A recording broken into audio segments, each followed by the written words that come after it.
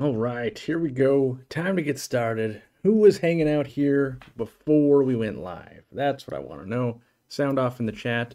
If you were here early, you had a chance of getting some free memberships. Yeah, Candy and Eric Wyrock and myself donated 5 subs each, and yeah, it's kind of a cool thing. If you're gonna hang out and talk with us, why not become a member? So we donated some, and yeah, so today we're gonna talk about plants, which this was not scheduled at all. That I was going to release a video about plants in my fish room kind of the same week. But hey, that's how it goes. You plan stuff and then things come together. I just make it, I don't say when it's going to come out. So someone had asked, what were some tips that I have for plants in general, and why don't we send them out with the plants that we do sell? And yeah, we've done that in the past. We've had these like little cards and things like that, and I think we need to get them to people before they get the plants. And so we're thinking about adding that on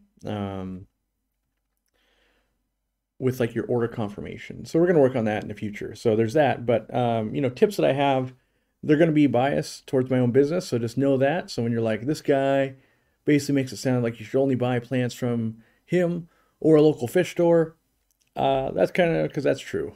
I mean, I've worked 10 years straight to try and be the best plant provider possible, and I believe we are that. That being said, there's lots of other sources you can buy there, and just know that things will be a little different. You know, we routinely, well, maybe not routinely, it's probably the wrong word.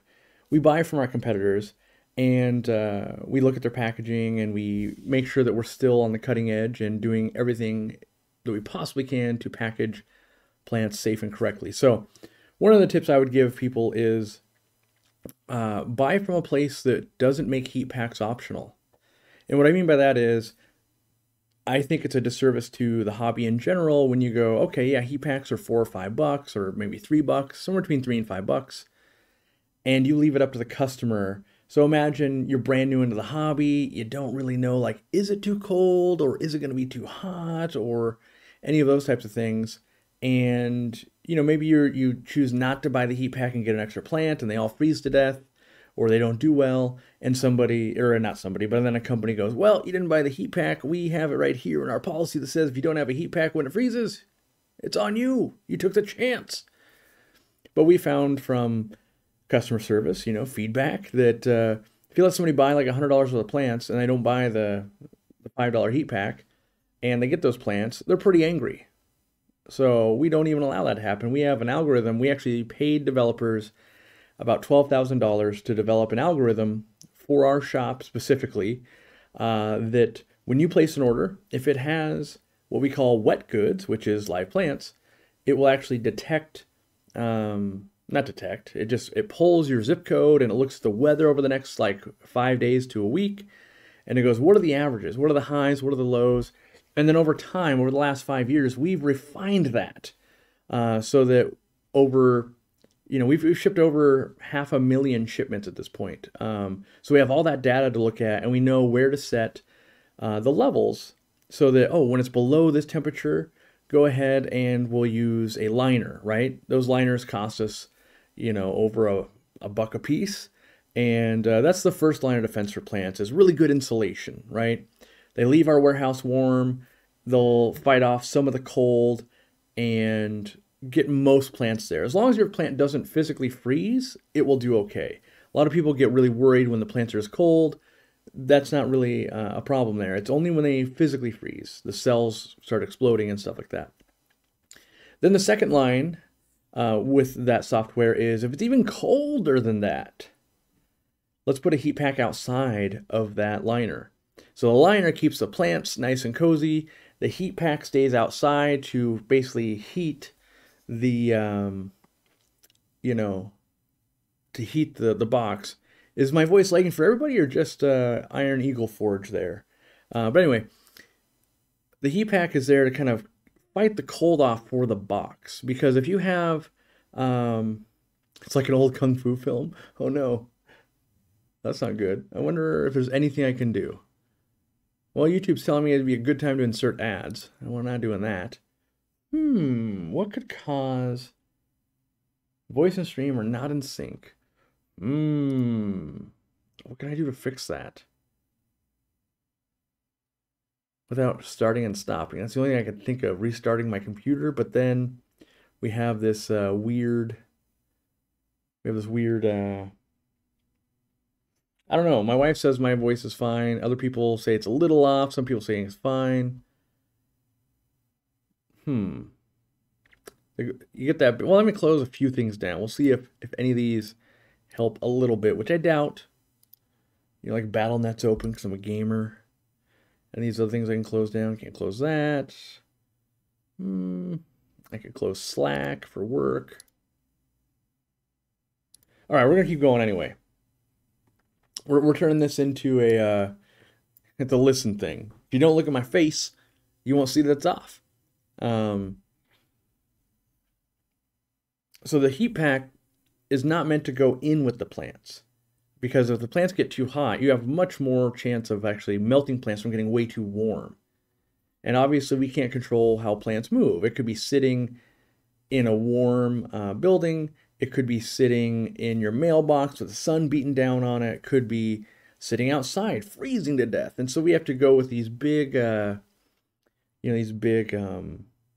sets of data and formulate the best thing. So my first advice is, try and find a vendor that actually cares that your plants are going to arrive alive and not leave it open to, well, you didn't invest in the right things and therefore it's not going to work. But besides that, my other tips would be, if you're new to plants and you're not having like a lot of luck, leave the plants in the pot, especially for things that aren't epiphytes. And so, being that you're new, you probably don't know what that is, but like anything that has good root systems, so crypts and stem plants and swords and those types of things, because the pot itself has some fertilizer in it already, so that's like a bonus. You don't damage any of the plant roots when you're taking them out, so that's another bonus. And then typically they're a little bit taller also, because you have the pot. So it gets closer to the light a little bit, and that makes it so that it's a little bit more likely to do well. Now, if you watched the video from this week, I also put root tabs in mine. That's just something I like to do to give them even more of a boost. But that's not 100% required.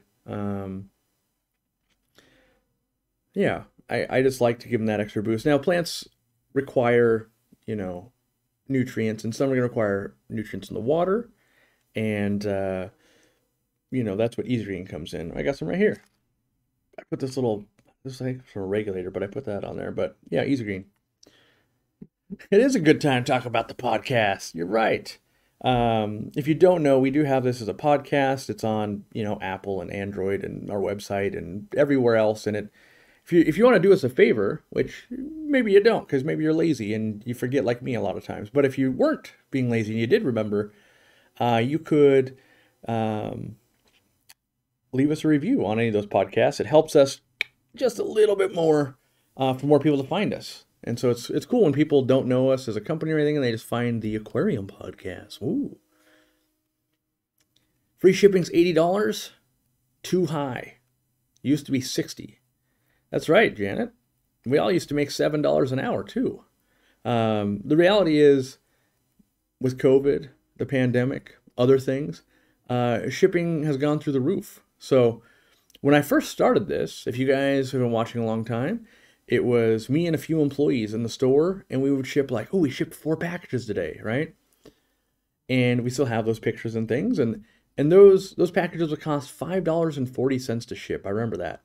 That same package is $10.20 now, right? 5 years later, we're over doubled the cost. Now, our free shipping thresholds and all that didn't over double. We're just losing money on that. And so, and maybe you don't shop online a lot. How did I get to the $80 number, you might ask? Well, I wrote down every single free shipping threshold to any competitor I consider to be a like competitor. And we were drastically cheaper. And so then I adjusted it to go, well, how much money are we willing to lose? We're losing X right now. we could be losing a little less on the shipping. And so that's how we basically adjusted it. It's always a money loser. It's how much are we going to lose? And so I don't consider things like Amazon and Chewy a like competitor, even though they sell some of the same products we do. Neither of them sell live aquarium plants, and which that changes the whole dynamic. A $5 heat pack, a liner, all of these things are included in our free shipping if you're buying plants, right? Depending if you need it. And I don't consider them a like competitor because Chewy ran, well, let me see what last year was.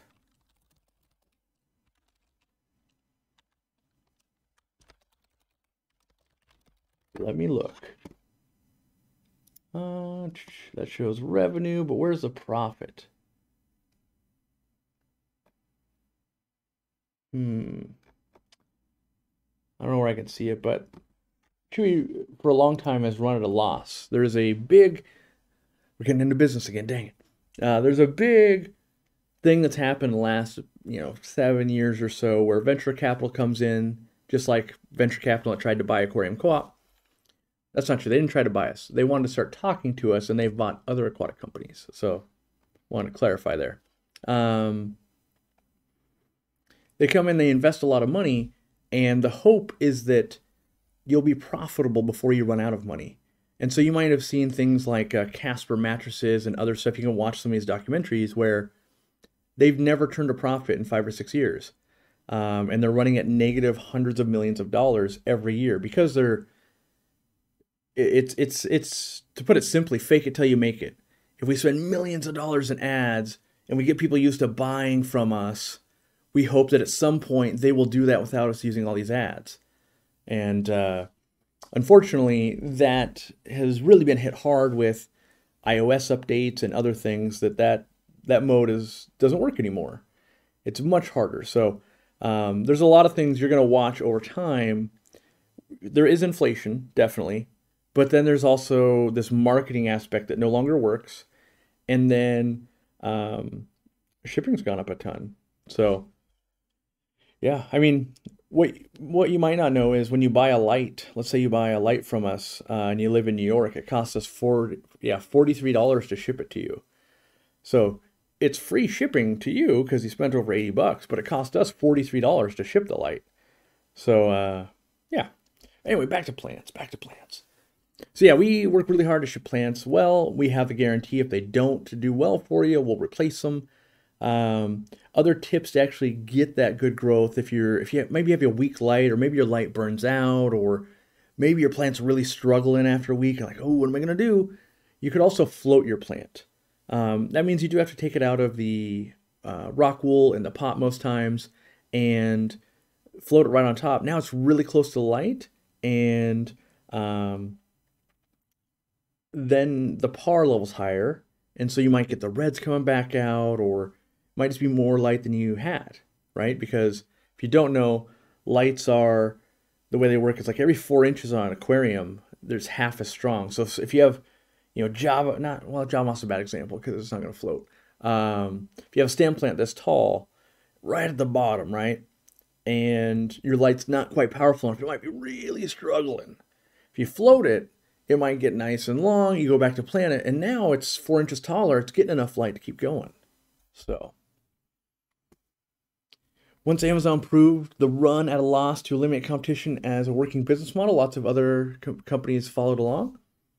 Yeah, I mean, some have success in doing that, Walmart and other places, but there's also lots of companies that haven't been able to pull it off.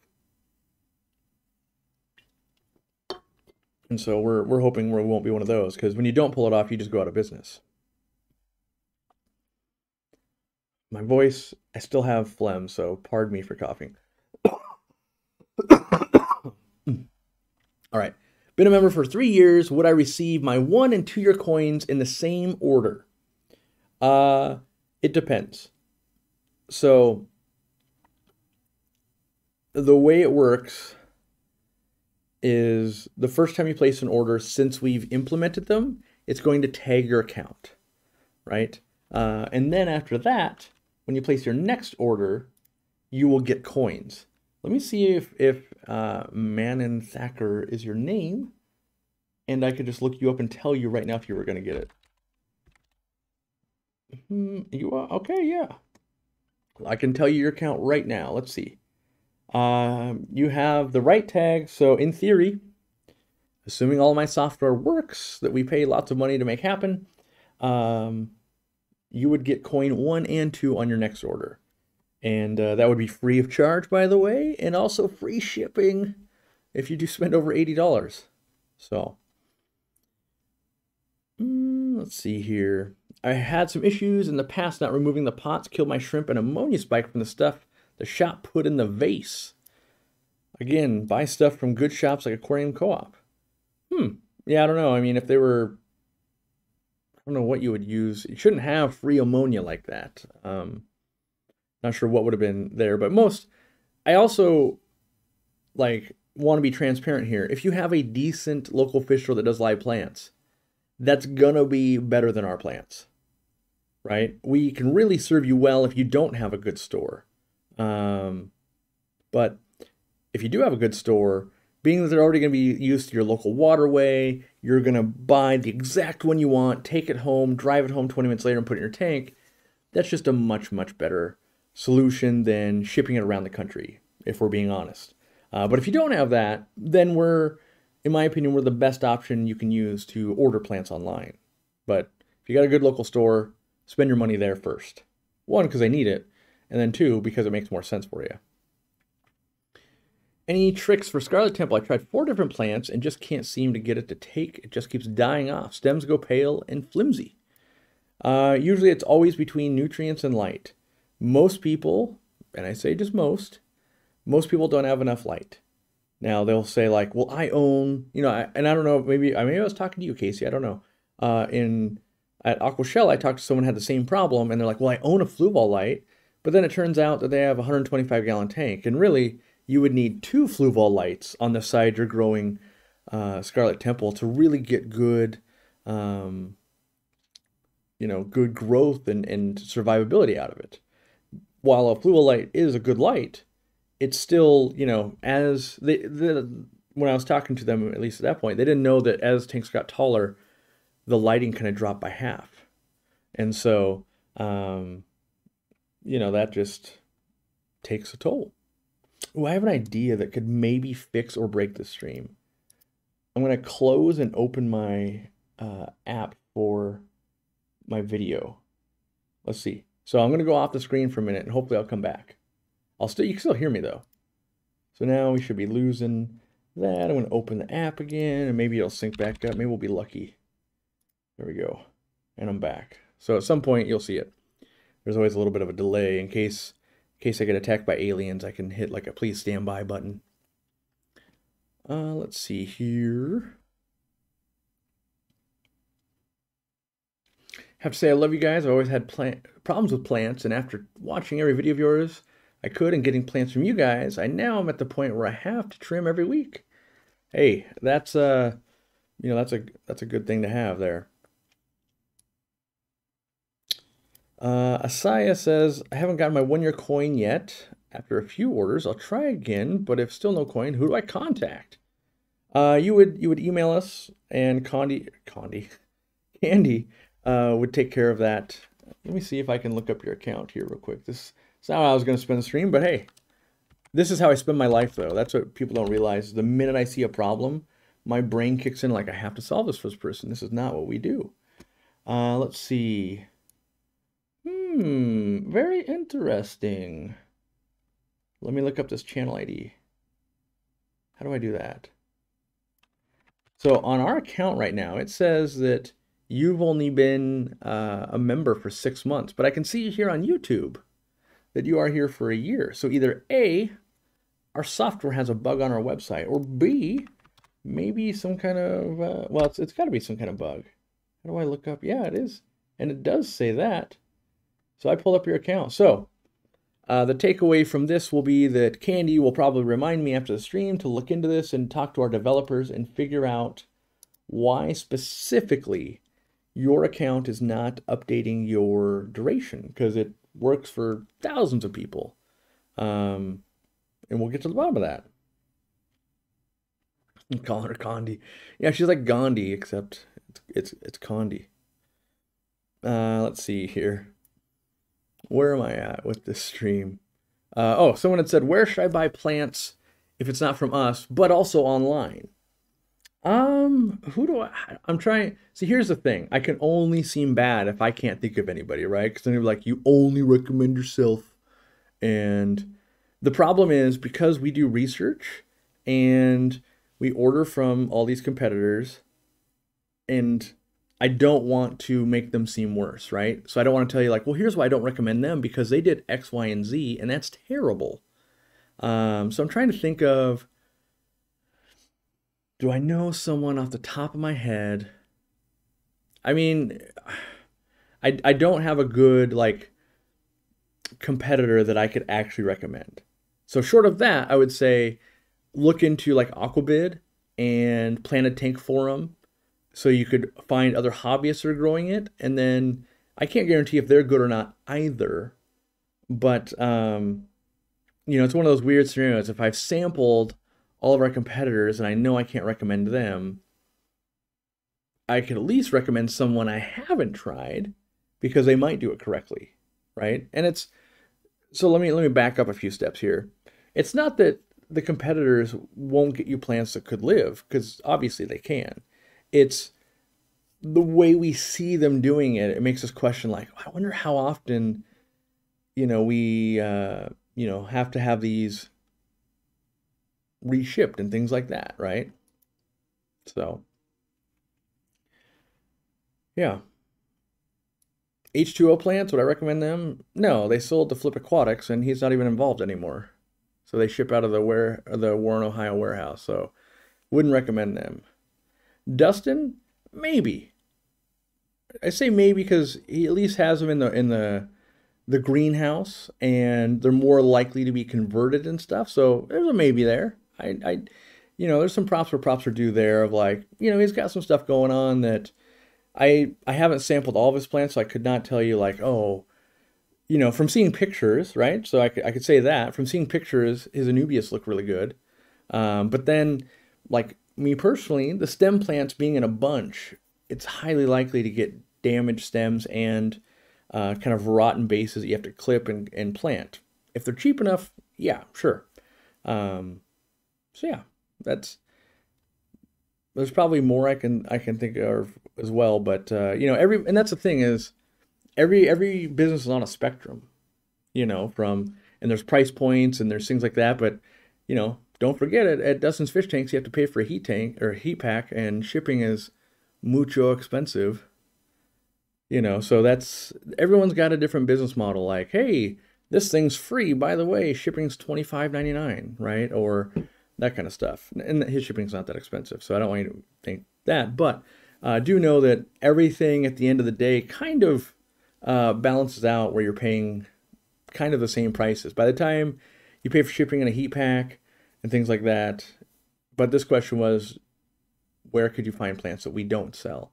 The other thing I would point out is sometimes there's plants we don't sell, like different Bucephalandras and different African plants, because they're being taken out of the wild and it's having habitat destruction.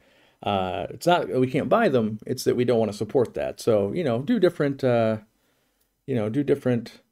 research and find the people that you want to be buying from and things like that. Yeah.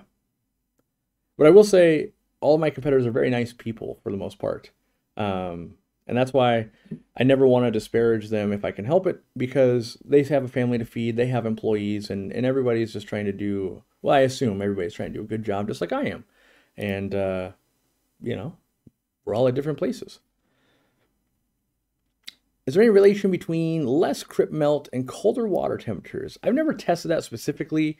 I find that the less things I do to irritate the cryptocorin, the less it melts. And so for me, leaving in the pot helps a bunch in my waters. But I haven't really tried, let's make sure the water's down at 60 as opposed to 70, because that's harder to do in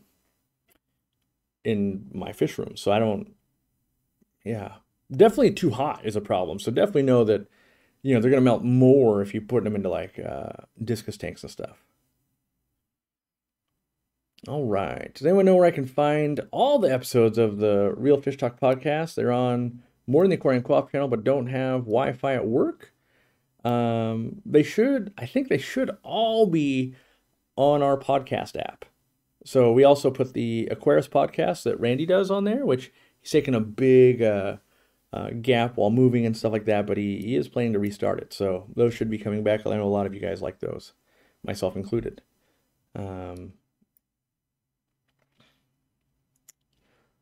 Do I sell duckweed for goldfish? No, we don't. We tried a long time ago. Well, not tried, we did for probably 6 months.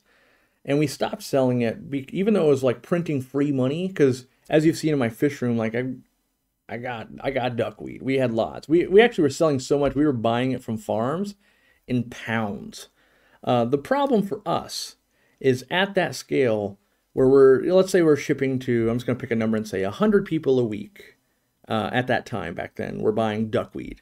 We couldn't get it to where 95 or more out of the 100 were having great success with the duckweed. It would get too cold or too hot during shipping. It doesn't like getting wet, which people don't realize that duckweed doesn't want to be wet. That's why it's on top. One of the best ways to kill duckweed is keep the top of it wet, just like water lettuce and other stuff. And so that makes it really hard to ship. And, we don't think it's acceptable to have more than a 5% error rate on a product. And so we will choose to not sell it and find a way we could do it better before we would just take the money. Not everyone has that, that take. Some companies might go, well, 90 out of 100, 80 out of 100, 50 out of 100, like whatever it is, right? But we want our reputation to be known for quality and stuff like that. And I feel it undermines it if we have the products that never did well for us were water lettuce, duckweed, guppy grass. It's not that it can't be done. It's that it's hard to do well at massive scale, right? And so that might be the difference. And I'm trying to think of a different analogy, but it might be that maybe Dean can make the best guacamole in the world, right? And it's really good. So maybe I could ship one person out of here per week the best duckweed ever. But the minute we have to scale it to 100 shipments, the minute, Dean's got to make 100 gallons of guacamole a week and he has to use more employees and he doesn't have time for each avocado to go, is this going to be the right one? And all of that, then you get lesser quality. It's still not going to be terrible, but it's not, it's not that 100%. Maybe, it's 87% at scale for 100 gallons of guacamole, where it would have been 100 if it's one small batch. And that's why we see things, in the world like, this was made small batch and, farm to table and locally made and all these things when they're not expanded, typically are better.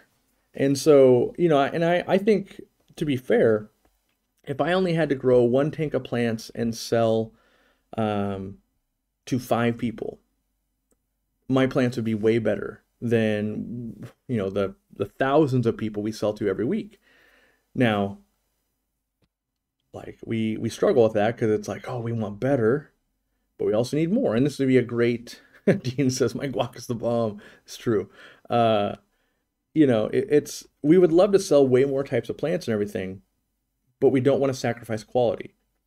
And what that means sometimes is inventing new technologies, inventing new ways to keep the plant and ship the plant, and lots of experimenting to just go, 1 or 2 more plants are now shipping well. And that's, we'd rather get it right than just ship a bunch and settle settle up when the dust settles, so to speak. And there's a lot of companies that'll do that, like, hey, we pride ourselves on not having a ton of returns. If we're getting a lot of returns on something, we investigate why. Are we not showing the product right? Are we not teaching them right? Are we misleading them somehow? And whereas like maybe clothing has very high return rates. And if I was in that space, I'd be doing everything I can. How can we bring this down? It costs us money. It costs the customer time and energy. That's never good. And so we just generally take the path of let's not sell it if we can't sell it to what we think a quality would be. And sometimes we get that wrong. Over the years, our first auto feeder broke that 5% threshold, so we redid it. Um, I'm trying to think if there's any others that we've had to pull from. We do a lot of testing ahead of time, so hopefully we don't have to get the marketing campaign going and then pull it back down going, oops, we were wrong. Yeah. I remember someone earlier was saying, does Facebook ads and marketing actually work? It kind of does, honestly. It's what's interesting is it does work, but not at the rates that are profitable. And so, well, for a lot of businesses, like an aquatic business, right? So imagine, well, I can give you real numbers. The real numbers is it takes me somewhere between $7 and $18 to get a brand new customer off of Facebook that goes, okay, you have to have an aquarium till the point they actually order from us, right? And that depends on what we're targeting. Are we trying to sell them easy green? That costs a lot more than if we're just trying to get them to buy anything, like buy this Hikari food that you're already buying.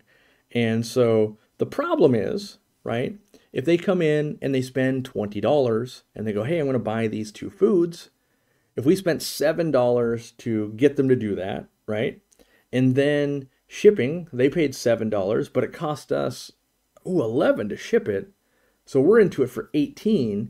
There's $2 left. There's a percentage we have to pay for a credit card, right? There's still tape and the box and things like that. And then there's, we also have to pay the employee to put it in there. So if we're lucky in that scenario, by the way, maybe we clear 50 cents, or something like that, of like, oof.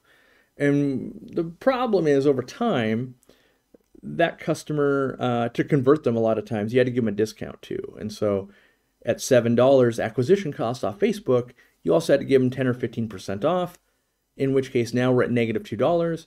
And that's where, okay, so now on that wholesale, you did acquire a customer for negative $2. That sounds pretty good, actually. Like, hey, it's only $2 per customer. I'll buy 100,000. It costs $200,000. The problem is it didn't buy you a repeat customer. It bought you a customer that was willing to try you out at a 10 or 15% discount. And then if you don't offer that to them again, they don't buy. They go to the next Facebook deal they get offered and they do that. And so then you're just left with a negative $2 transaction that never goes on to the next thing. And that's kind of what happened to like Casper Beds and other things. Like they were selling beds at, on average, because you had a 100-day guarantee and everything, across all the beds they'd sell in a year, on average, each bed they sold with marketing and all of that and the shipping and the amount of returns they would get. So if they got 2 out of 10 returns, right? For every bed they sold, the profit was negative on average, like $106. And the goal in that company would be over the years, you'd find ways to make it cheaper to advertise. More people would know about you. Hopefully word of mouth would do it. You'd find a way, or maybe a better partner to ship it a little bit cheaper.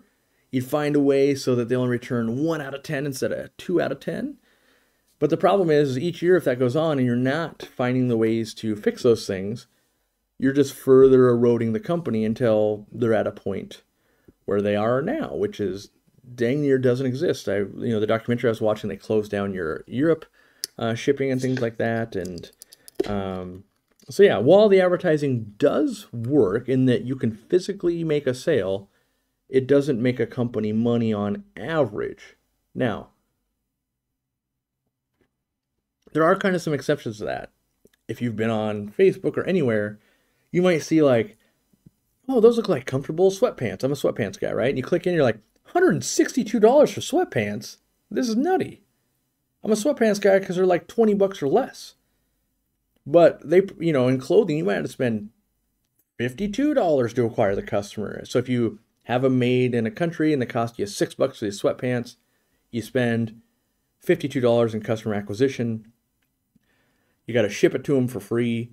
And then there's a return for free and another one shipped out for free. But at the end, you might be like, hey, we made 20 bucks on $162. The problem comes, how many customers are there for $162 sweatpants?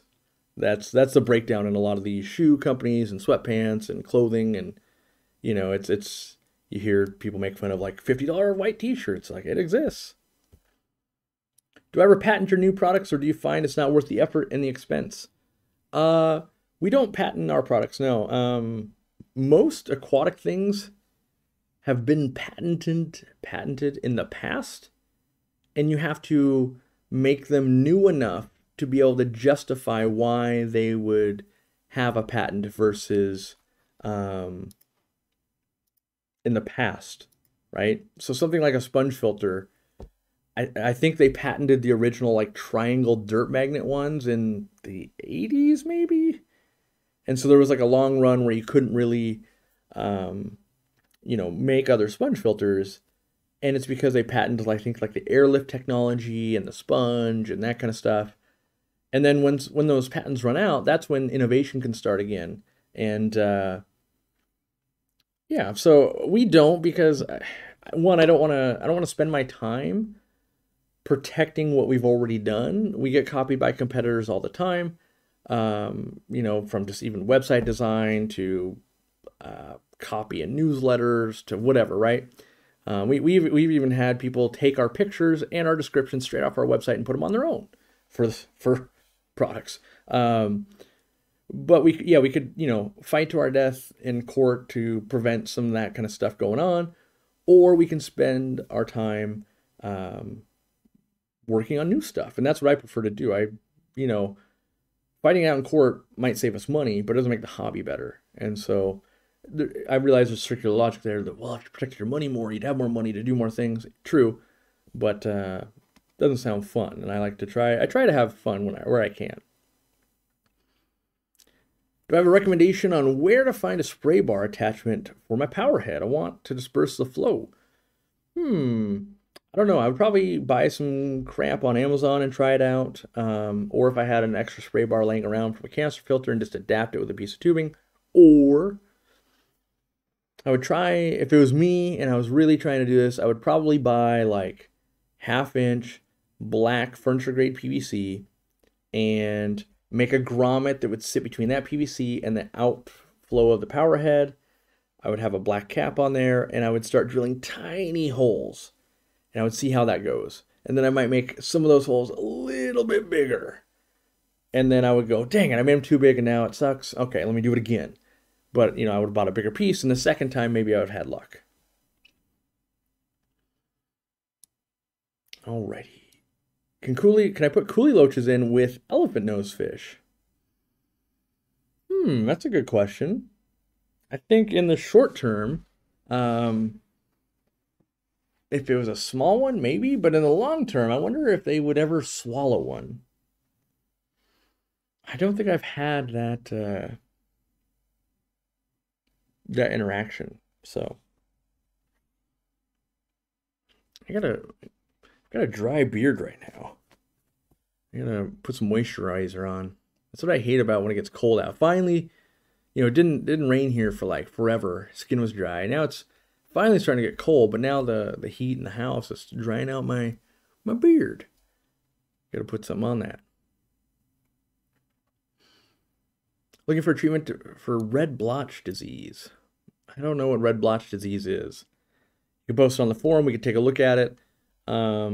It could be, oh, you got a bacterial infection. Could be like, oh, it's more of red gills than anything else. It could be, oxygen deprivation. Could be, ammonia burn, pH burn. It's hard when you describe an illness via like something ambiguous. Could be a few things. When's the next restock on plants? Usually 2 to 3 times a week. The next one, might be Tuesday? Which vendor? Maybe Wednesday. The problem is the vendor delivery dates have changed with hurricanes and stuff in Florida and that kind of stuff. We've swapped some of the shipping days and some of the vendors too. So I'm not exactly sure what our schedule is at the moment, but we do get 3 shipments a week. I do know that. And part of the problem is you're probably going, okay, but when are you going to get plant X? And then just because we order doesn't mean we get it. I mean, most times when we're out of a plant, it's because the farm's out, not because we didn't order it. We have, analytics for miles. So it'll be like, hey, you sell 92 pink flamingos every 3 days, order 462. And then we'll go to order 500, and then the farm will ship us 26. And then, and then what happens is you go, hey, they came in that day, and then, hey, we sold out. So the best thing you could do is go to the website and put your phone number in. You'll get a text when it comes back in. However, know that it's based on who signs up. And so what I mean by that is if there's 500 people ahead of you, you're not going to get a text message until we've gotten kind of like 500 of them in stock, assuming everyone bought one. But that's the best way. And do know that plants can be seasonal. So things like banana plants and Apontigitans and other stuff, depending on where in the world they come from, sometimes they're wild, where like banana plants are basically invasive. And then Apontigitans, if they have another bad weather event, they can be gone for a few years, just like we kind of had that happen with moss balls. Not a weather event, but just gone. It's hard to find actual submerged grown bulbitis. I've been looking for a while, and the immerse grown ones look completely different and will melt off and convert to submerged growth. Yeah, I wish we could find a good, reliable source of bulbitis. One of my favorite plants, honestly. But everywhere wants to sell mini bulbitis, which is not the same plant, not the same hardiness, not as good. That's what I'll say. All right, now we're 42 minutes into this. I want to do something different that I've never done before. I'm going to attempt to not sound dumb. All right, let's line this up. Where's my stuff? Right here. We're going to the internet, people. It's a dangerous place out on that internet. Make sure we're lined up. Yeah, this will be good. We're going to take a look at a house. Now, this house I saw for another, I think, fish person, I don't remember who, on Facebook. I had to look at it. The disclaimer I need to put here is that I'm going to make fun of it because it's crazy. Now, that being said, this was someone's home, and this will be someone's home going forward. And that's not necessarily a good thing, but I'm fascinated by this home. And in order for it to be entertaining, I think I've got to make a little bit of a game of it. Any home can be fixed. Everyone, when they move into a home, they make it their own. And I think this home would have been amazing if I didn't have a wife. Like, I could see myself, I'm going to call it, moving into this bachelor pad and having some fun. Now, why? Why would we talk about this on the Aquarium Co-op live stream? That seems weird. Because it has built-in aquariums in this home. And yeah, that's why, basically. It's got aquariums and a pond built into this place. Also has a pool, too. And so, without further ado, let's take a look at this thing. And we're going to play a game. All right, here we go. Make sure we're good. So here we are on the Zillow. I don't know if you guys are like us, but somehow my wife loves to look at Zillow, and I'll waste a few hours, every few weeks looking at what could be. She didn't find this one, and I just found it on Facebook. So here it is. This house right here. You got to look for it. $385,000. We're going to click in. They don't have pictures. They only have the 3D tour. But it is a, yeah, here we go. A custom-designed, ultra-modern luxury home from roof to basement. This is one of the most unique and breathtaking homes you will ever see. You'll be saying wow from the moment you drive up to the 7-car driveway and see the zero-maintenance Timberland siding. Inside, you will find a floating staircase, natural stone slate flooring throughout, new carpet, professionally painted throughout, the most unique and stylish chrome kitchen with all new stainless steel appliances, standalone custom electric glass cooktop station, built-in double ovens, and fish tank behind the sink. that you can enjoy from the great room. You can have your own private gym, indoor spa with hot tub and sauna, laundry room on the second floor. The basement is an entertainer's dream. Out back is a custom designed rock oasis.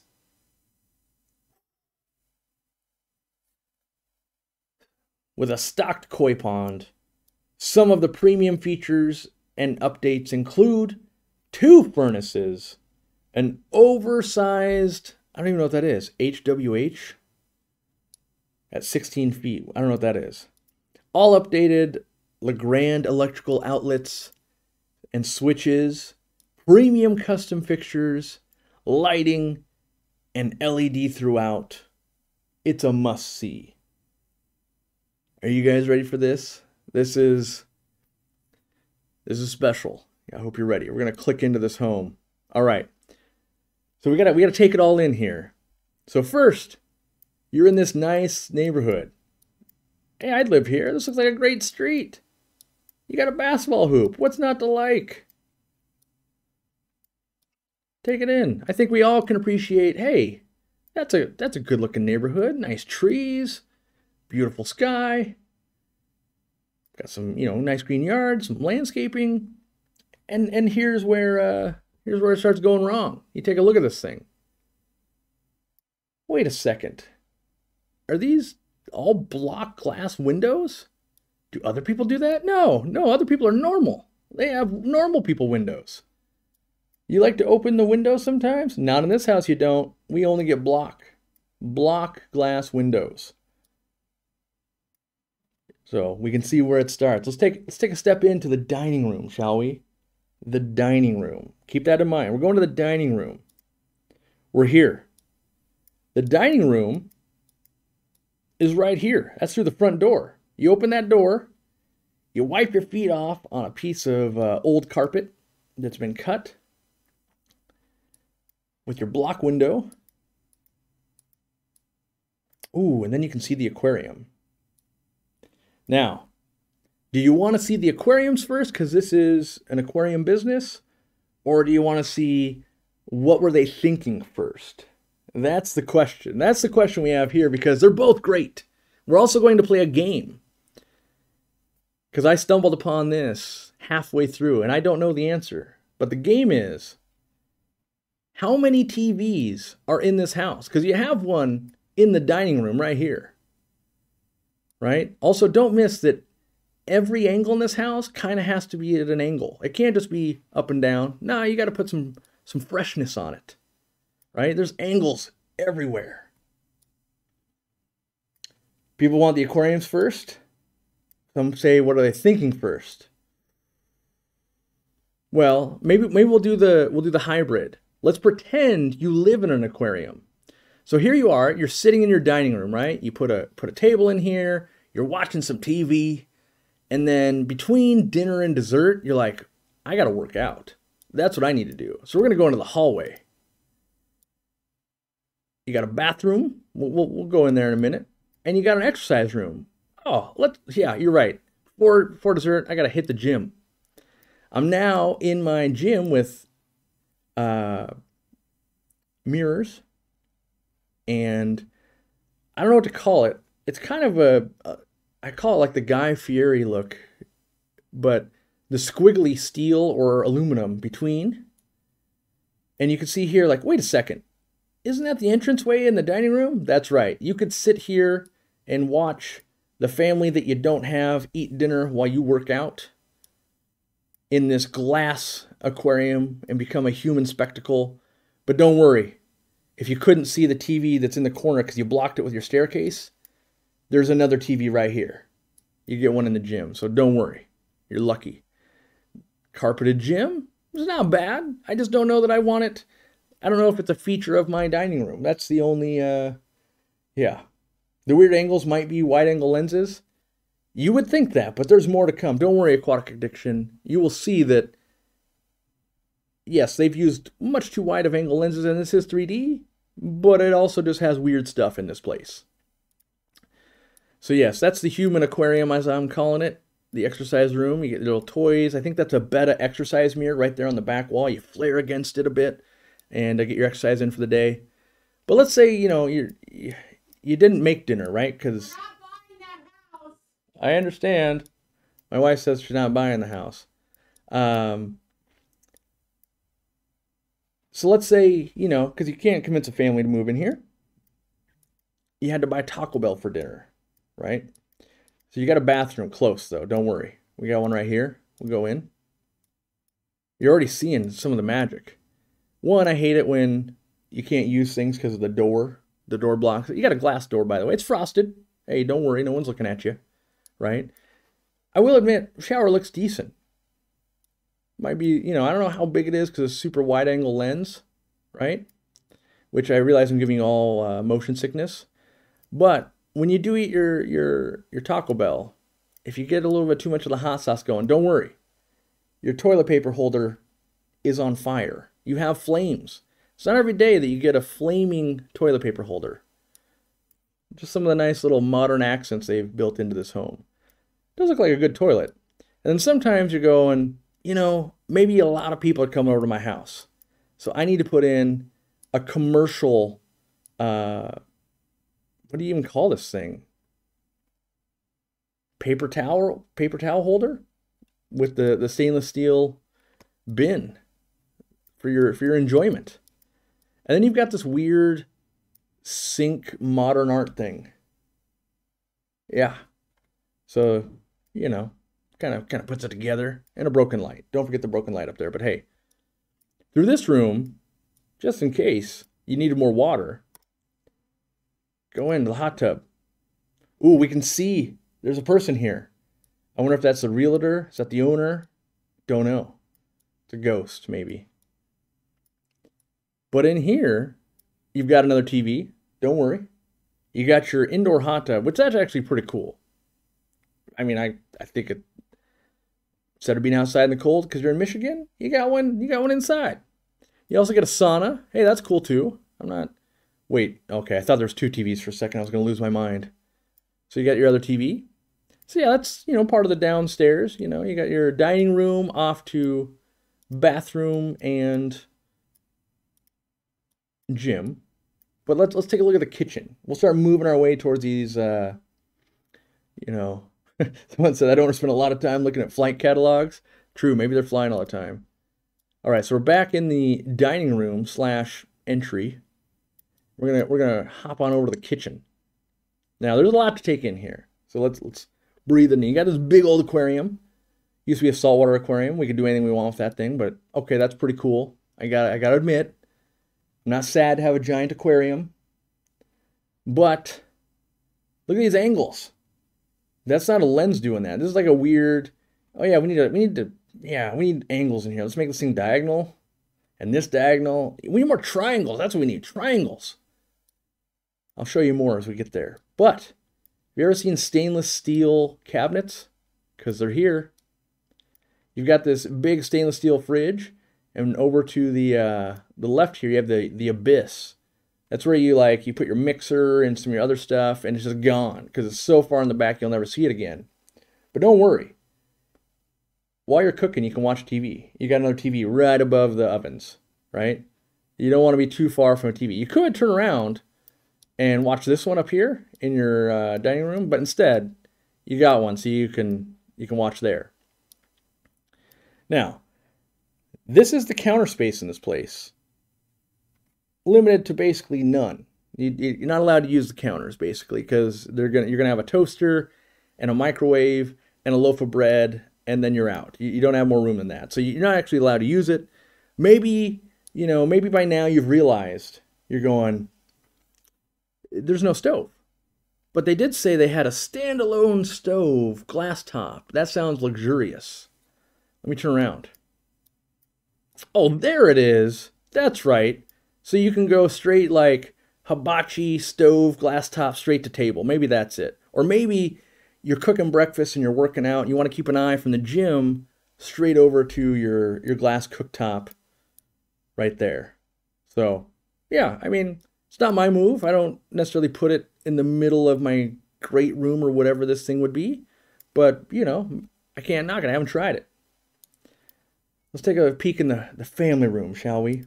We can get a better look at the stove.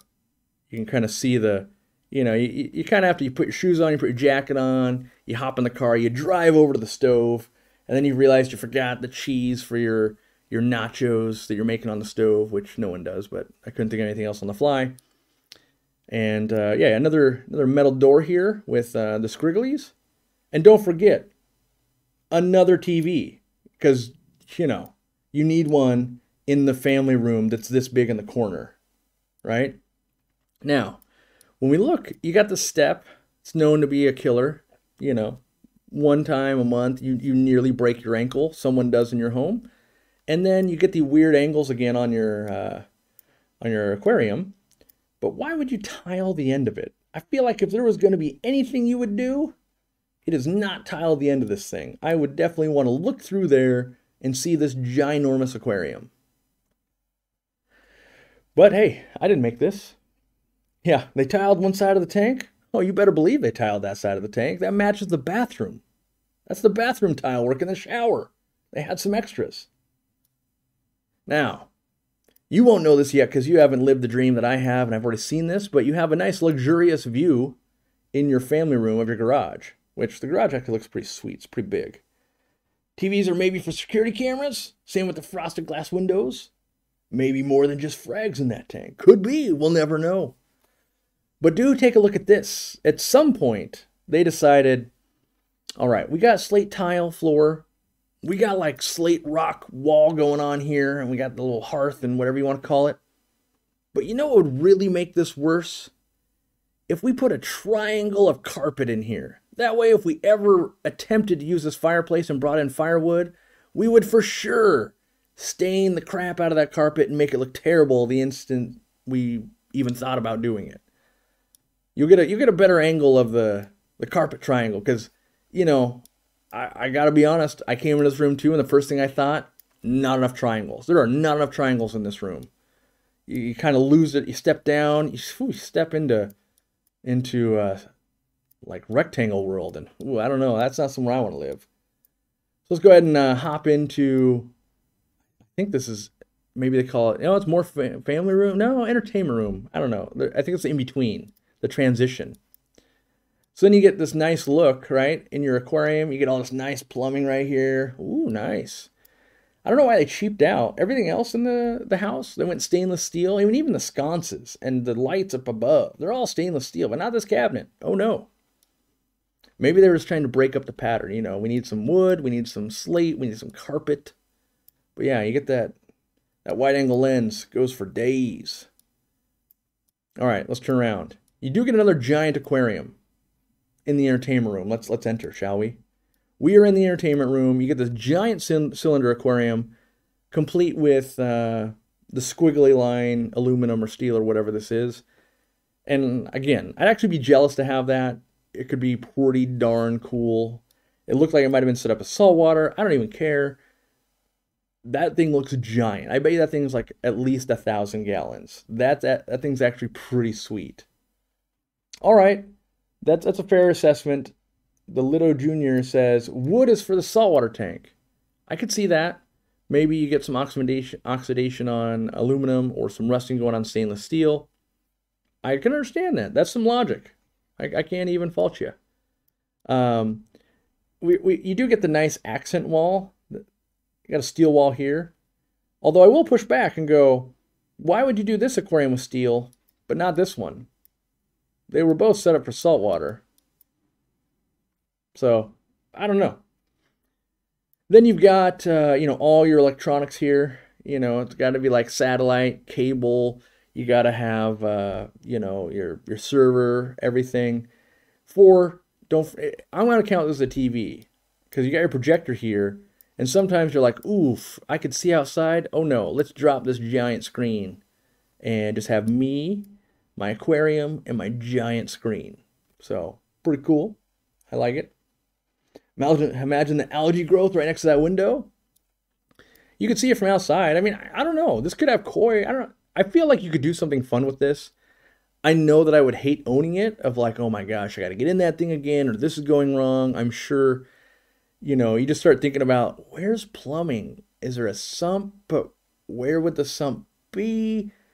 I You can't hide anything. I don't know if I actually would want to own it versus, hey, it came with my house. I'm not going to pay to take it out, right?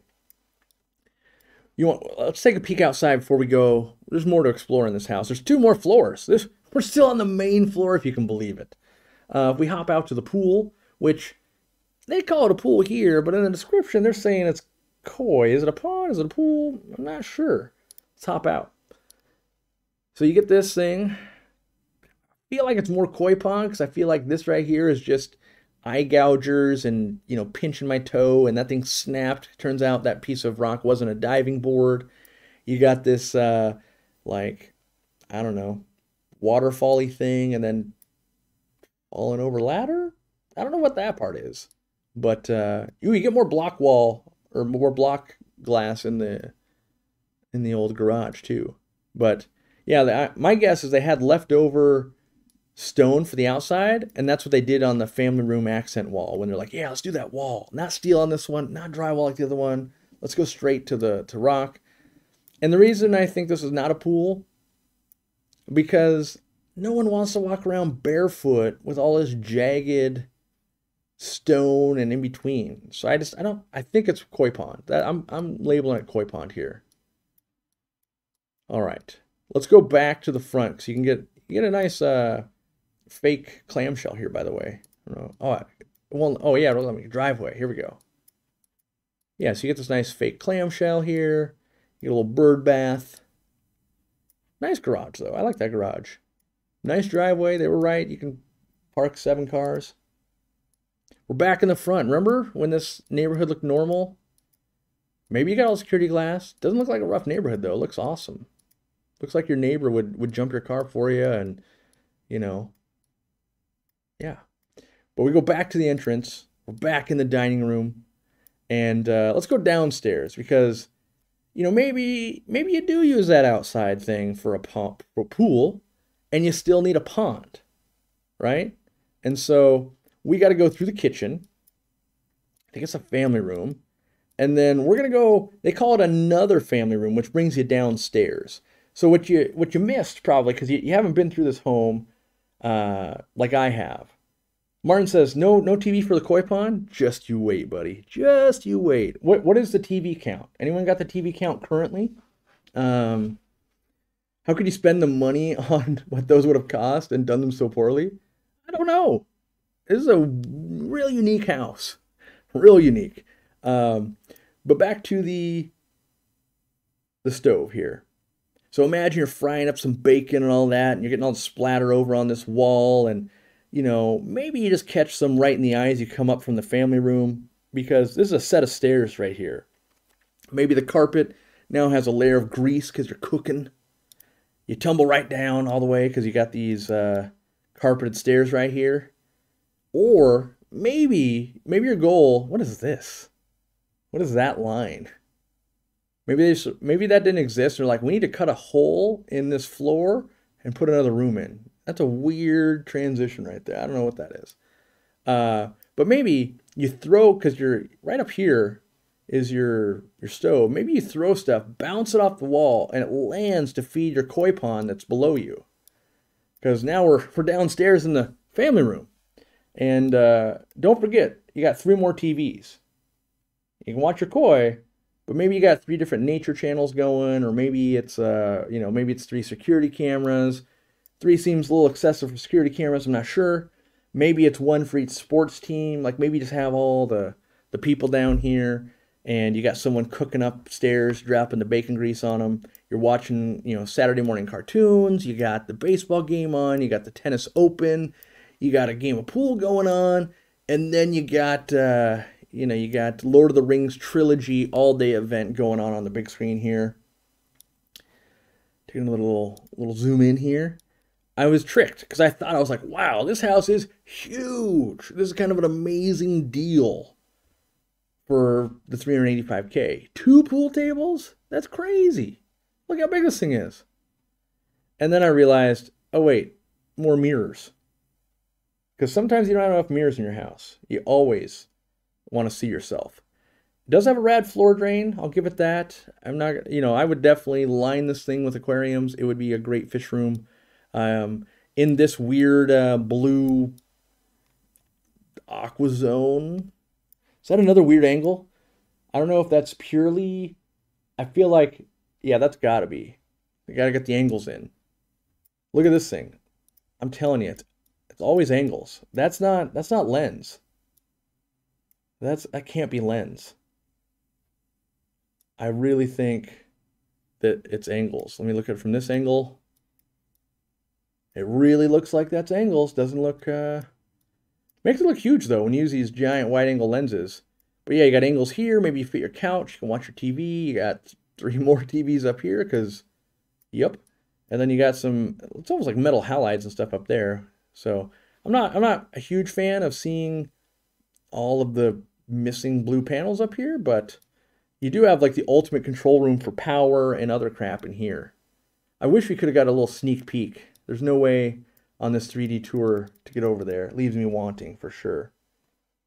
What's with the floodlights around the TV? I think that's a sweet sound system. That's my guess. Let me see. Do we get a better picture here? Kind of looks, I don't know, maybe. I don't know. Could be lights. It's a weird speaker setup too, if it is.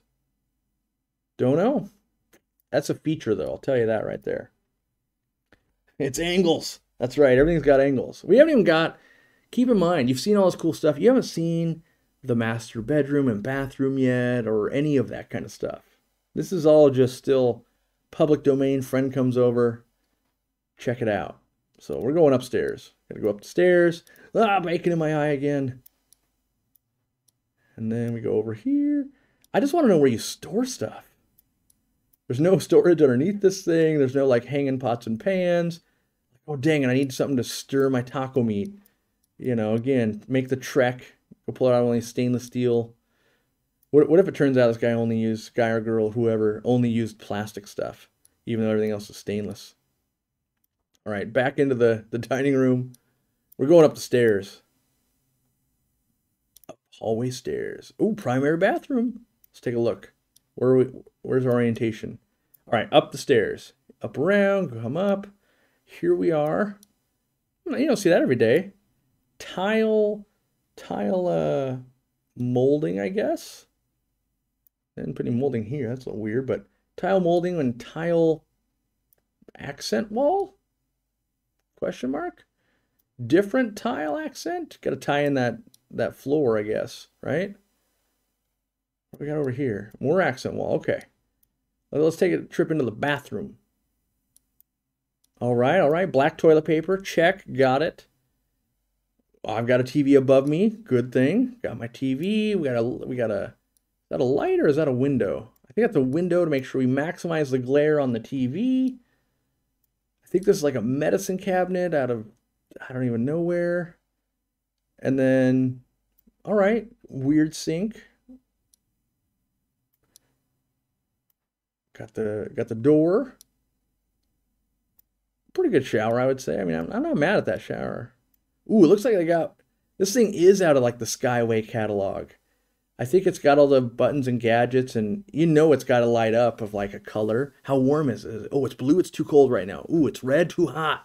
Ooh, that nice green, that's the color I need. You got the half glass door and well, maybe that's just, that door looked really big there, but I think that's wide angle lens. Don't forget, you got another like piece of carpet here. I actually think that's a rug, but it does look like that carpet from downstairs. And no flaming, no flaming bathroom trips up here. This is, if you got too much of the hot sauce, you do that business downstairs. You don't bring that up here. This is the bathroom for kings. Black toilet paper only. Super bizarre to me. I've never seen black toilet paper. Maybe that's maybe it's like imported silk toilet paper or something. I don't know. Ooh, nice accent. I was gonna dock points. They got 2 different like fan options. I would like to see them both be stainless steel. We got, maybe that's 1950s house. Didn't take it out, instead put another one in. Oof. All right, we'll go into the master bedroom. How do we go there? Right here. Get a nice look. Commercial stainless steel garbage can. That's where you put your aluminum cans, maybe. Get a little more into this bedroom. It seems huge with this lens. Get in there. Oh, okay. So I think these are bringing in the air. I think it's air system. So you got fart fan up here and humidity, and then the other one was air system. So let's get in there. Come on, go. There we go. We're in. We're inside. In the bedroom. Another TV, because you can't, if you go more than 12 feet without a TV, you could miss something. That would be a travesty. Got this door. Ooh, we brought in the slate wall accents and the kick molding here. And ooh, nice transition from slate to, yeah, I'm too lazy to wrap that around the room. We're gonna keep that old like apartment, been painted 2,000 time look for the molding down there. That's a good look. I don't know what that is, but and then my personal favorite, don't put any doors on the closet, just leave it open. We ain't got no time for doors. So master bedroom right here. A couple windows, I think. This one's definitely a window. I think that one's a window too. So all right, let's go back into the hallway because we dipped into the bathroom and we took a detour into the master bedroom. What else we got? We have a weird, creepy closet thing right here, which like a pull-down shade. Again, we don't do doors here. Doors are not allowed when it comes to closets. You can put 10 doors in a bathroom. Maybe they ran out of money and they couldn't afford more stainless steel doors to give them the zigzag thing there. So let's travel a little bit. Let's bust into this bedroom right here. Boom. Wide angle lens, definitely playing tricks. Because at first when I walked into here with this 3D model, I was like, dang. Okay, they got a closet on them. You could put everything in there. And the minute you kind of change the angle, you're like, oh, wait a second. That's a normal closet with no doors. Doors slowing me down. Okay, so they kept the white molding here. Got some floor vents, it's an air return. Kept the white. Ooh, okay, brought the stainless in the corner here. I can't go more in to examine that, but lots of air. 2 different air vents, okay. No shortage. Where are we at? Oh, another bedroom. All right, more stainless steel desky things. Ties it in. 2 more TVs. Where are we at? Where's TV count? Someone's got this TV count. Someone's got to have it. Now, maybe they're more security cameras, but boy howdy. They look to me like they're more like, my guess is, like gaming? Question mark? Maybe? Yeah. You ready for the, wow, oh, I missed this fan. I thought it was just some light. Oh no, this is a ceiling fan with lights. That definitely came out of the aerospace catalog on a flight to, where are we going to? We're going to like South Dakota. Don't know. What's a mirror? Something's a mirror? These aren't mirrors, these are TVs. I mean, you got the mirror finish on here. It's a game room. I mean, they did label it as bedroom. It could be a game room. Nothing says game room like this. Features. So we brought in the tile work around the door, right? Carried it over around the closet. And they said, you know what? We are tired of closets. Let's go ahead and build us a laundry. We got the washer dryer combo. We got the furnace. Yeah. That's right. Luxury. Could be a bedroom. Snuck in a little carpet right there. You might have missed that before. That's a little carpet. You don't want that dryer wiggling off of there. And you go, you know what? I think we still got some carpet left.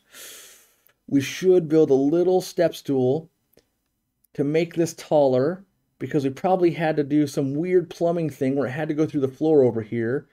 Let's use like half a tile. We'll grout it with a little too much grout. And then on top, yeah, let's do a piece of carpet. I think that's the move here. We'll tie it together with carpet and the stonework. And Dean says, I was working on fish sticks. Maybe stop and watch this house tour. Dean's brain is probably just like this close to aneurysm from this because he used to build houses for a living. And I, I'm I'm fairly confident that this line right here is actually angled, and it's not, because this is like the lens isn't distorting this at all. No matter what way you turn, it doesn't distort the right hand side. But I think on this side, they got angles. And then on this side, I'm not sure what happened. Like the lighting's a little weird over here, but it's kind of a train wreck a little bit. I think it's just lighting though. You know, when you spend a little time with this though, like this is my second time walking through digitally, you learn all the features. You go, ooh, isn't that nice? A glass door that just slaps straight into that slate right there. Now that's a good idea. Just go ahead and let that thing doink right on there, scratch it up. You know, don't swap it. Don't have it so that like the one that lifts from the top is over here, and put this one where you couldn't just slap and shatter that thing. That would be a terrible idea. Looks like down there might be a water detector. Maybe that's the smoke detector. I don't know. You got a towel there. You know, maybe that's for like quieting it down, you know. Any other smoke detectors? But yeah, oh, yep, there was one. So maybe that one is a water detector. How's the attic? I don't know. There's no 3D tour of the attic that I know of. I'm sure it's got angles though. That probably a diamond encrusted ladder up there. It's just so, to me, on one hand, it's like, those houses you see where they only buy the stuff's being discontinued from like a Lowe's and a Home Depot of like, that's just enough tile work to do this. That's just enough flooring to do that. But I feel like this was, maybe it started that way, and then they were like, you know what, we gotta run with it. We need more steel, we need more tanks, we need indoor pond, outdoor pond. We go down here. We need a living room right here. To be fair, the cinder block wall, or not cinder block, the glass wall, if it was more like didn't let people see in, I'm a little more okay with it. But the fact that it's kind of, this is the worst window. You can see through it in the worst ways possible. So like you don't get a good view, but people can totally just look at you eating your Taco Bell, making your runs straight to the flaming bathroom. Yeah, I don't know.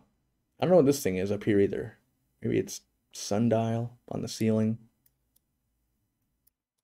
But yes, you too could own this for only $385,000. You could enjoy this giant kitchen with standalone V-shaped glass top stove. Don't forget Christmas morning around the hearth. You got your carpet, because your feet are gonna be cold. They're gonna be cold on the slate. So you pull your chair up and you put your feet right on the triangle. Make sure you're all evenly spaced around the fire of candles.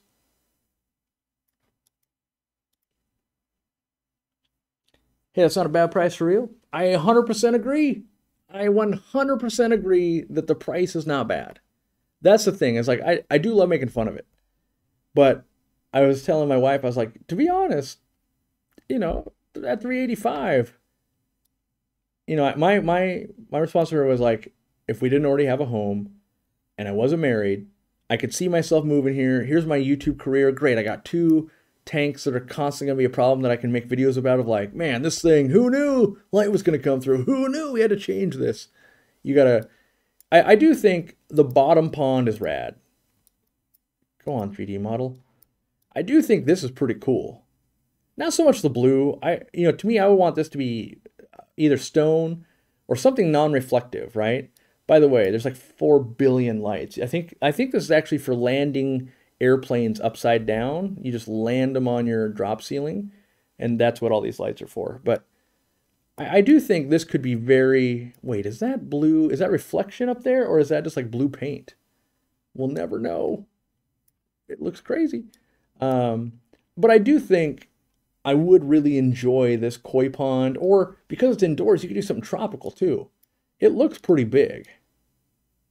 So, I mean, I do think that, you know, who knows if they've got enough dehumidifiers and stuff for this thing. It could just be like above this could just be like black mold. We don't know, right? This is all virtual, just having fun. But I do think at 385, and the house is pending, I think, right now.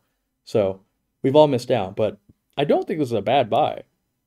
I think in actuality, you could make a lot of changes that would make this home quite a bit better. However, there would be there's some things I can't get past, and that is like the kitchen design's terrible. I would find a way to rearrange this somehow.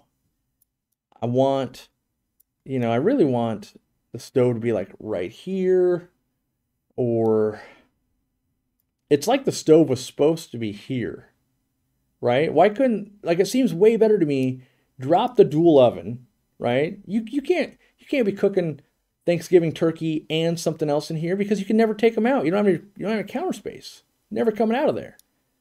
But you go and you put your stove, your normal person stove right here. You got your oven open and close. You can at least set some stuff. You're not cooking today, so you're setting the mail on that thing, whatever. You got a little more counter space now. You put your combo range hood. Wait a second. So yes, the more you think about it, the worse it gets. So you get your range hood, microwave combo up here, and not the TV. But I just realized you're cooking all your bacon, splattering in the eyes. You come up and down from down below. You throw a couple pieces down to your koi. There's no vent hood though. If you do any actual cooking in here, it's now leaving. There's no way to get that out of this house. I mean, I guess you open up this door. Maybe that's your move. I don't know. Looks like a dodgy Hollywood film set. I don't know. It's kind of like, as I told my wife, I was like, if you buy it, you almost have to like keep the essence of it. You buy it as this is like a statement piece. And not so much, what is this little thing? It's a little like crazy, I had an extra piece of glass. Let me put that in this little bowl right here. Maybe that holds your soap. I don't know what that thing does right there. But yeah, I mean, I think you have to you just embrace it, right? You gotta, there's some things you gotta fix. Like the kitchen, it's a rough kitchen to utilize. And, maybe you come over here and you put some, privacy film or something between or you make it maybe it's an office. You turn that into an office and you have your high-level business meeting so people can see in but can't hear you. I don't know. It is fixable though. Fixable. I'm going to call it fixable and optimizing to where a human would want to utilize this. Yeah, you don't, the first thing I would do the minute I got this place is get a second flaming toilet paper holder for upstairs. That's number one. Gotta do it. And then from there, use your hot tub and your sauna. I mean, there are really cool features of this house. There's no doubt. Like 27 TVs, you got that. Turn the gym into an aquarium. Yeah, I mean, you're in the aquarium. You're the human inside of here, and people just line up to look at you. Then when they get bored of you, they go look at the aquariums. Yeah, I wonder. I so badly want to know, how much room between this and the wall is there? Is that just like a dirty spot and you can't get in there to clean it? Is that? I think that is. It gets better with age. I think this is pieces of tile from the ground on the underside of the stairs. So you got the tile under there, and then you carry it here. You never know what you're going to find. Got the nice wood and stainless steel. I thought I saw somewhere they were only stainless steel. But what do I know? All right. Then Ginger, don't forget to fold the bottom of that TP into a triangle. That's right. When you get your maid, gotta be in triangles to fit the angles of this place. Yeah, that description, that's exactly why I can't really trust realtors. It's like the way they describe this place and the front shot, remember, like this is the home. Like, oh, 385,000. That's a nice home right there. And then you read the description like, oh, it's modern and nice and you can park 7 cars and you got a pool and you got, you got the nice neighbors. Look at this. This is a dream. And none of your neighbors know the mystery that is inside here. All right, well, this thing was fun and took a long time, and I've probably bored everybody, but it's not every day you get such a treasure to observe that has aquariums. It's aquarium related. But I do believe Michigan, 385K. If I was single, I'd be figuring out something to do with that. 2 giant aquariums. Those are big aquariums, and an indoor pond, and an outdoor pond. That's like a YouTuber's dream right there. That's your studio. You don't maybe that's it. You buy the home next to it to live in, and that's your studio where you invite people over to hang out, eat Taco Bell, all the dude bros that you bring over. You're like, hey, you got to use the toilet paper that has the flames. The respectable people, they go upstairs and they use the other one. Was it 13? Was that the official count on TVs? All right, well, that's it. Yeah, I something I never done before. I feel bad because that's someone was proud of that, and someone's probably buying it, and maybe I'm hoping they're gonna fix like that kitchen and but yeah, this is where you start the Aquariumcoop streamer house. That's right. Yeah, it's that being said, if I owned it, I would cherish it and embrace it. I think you got to lean into it. I feel like you'd almost find you got to put more angles in that thing. Although there was no angles inside the aquariums. A circle aquarium, why is that thing a triangle? Yeah, the official count was too many. 13 TVs and 1 overhead projector. 14. I'm calling it 14. 14, I count the projector is a TV. You're using it for movies and stuff like that. So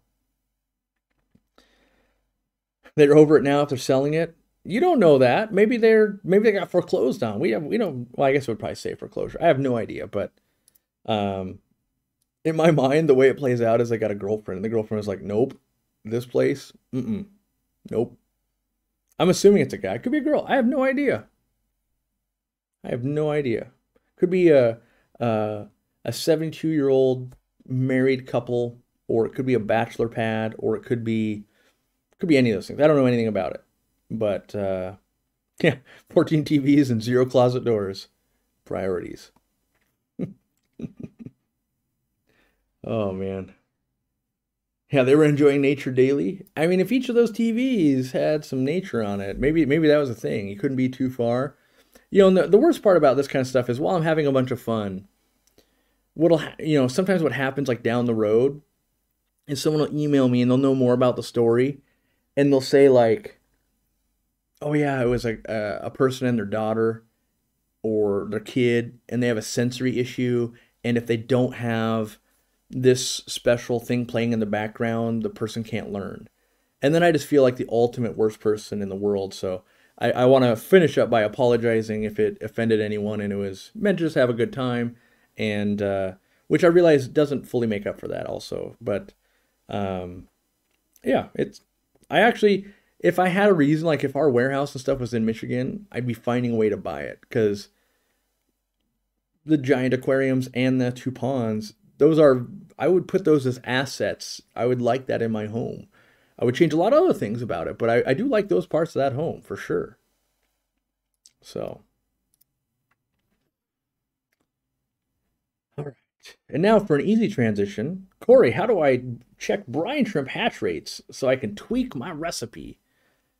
I don't know if there's going to be a good... Dean did some experiments when we were testing the brine shrimp.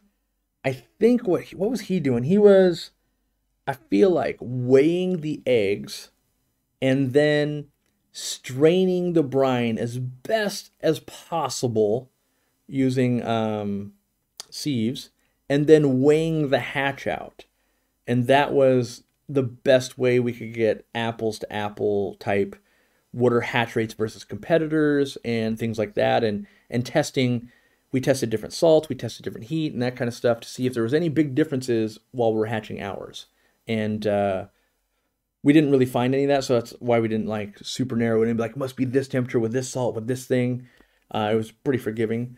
But I think that's the best way you could quantify your hatch rate, because you're not going to sit there and count to 1,000,000. So I think it's got to be weight. And that's in the aquatic hobby, pretty much it's always done that way. Like feeder goldfish and stuff, when you go to a wholesaler, they're not counted. They're done by weight. And so on average, a feeder this big weighs X. We weighed it all without the water. We know there's basically this many feeders. That's what we charge you. All right.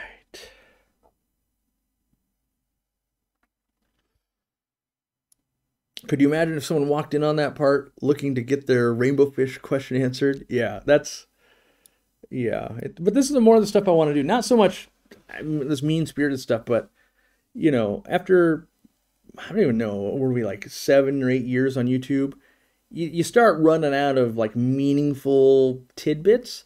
And not that you can't, oh, this would be a good idea, right? But filling in with some other stuff from my life makes the show a little bit easier to put on, and it's, you know, stuff for us to talk about. Because if you just do a fish stream every Sunday, there's not a whole lot to talk about around the dinner table, like how was work? Yep, talked about fish, you know.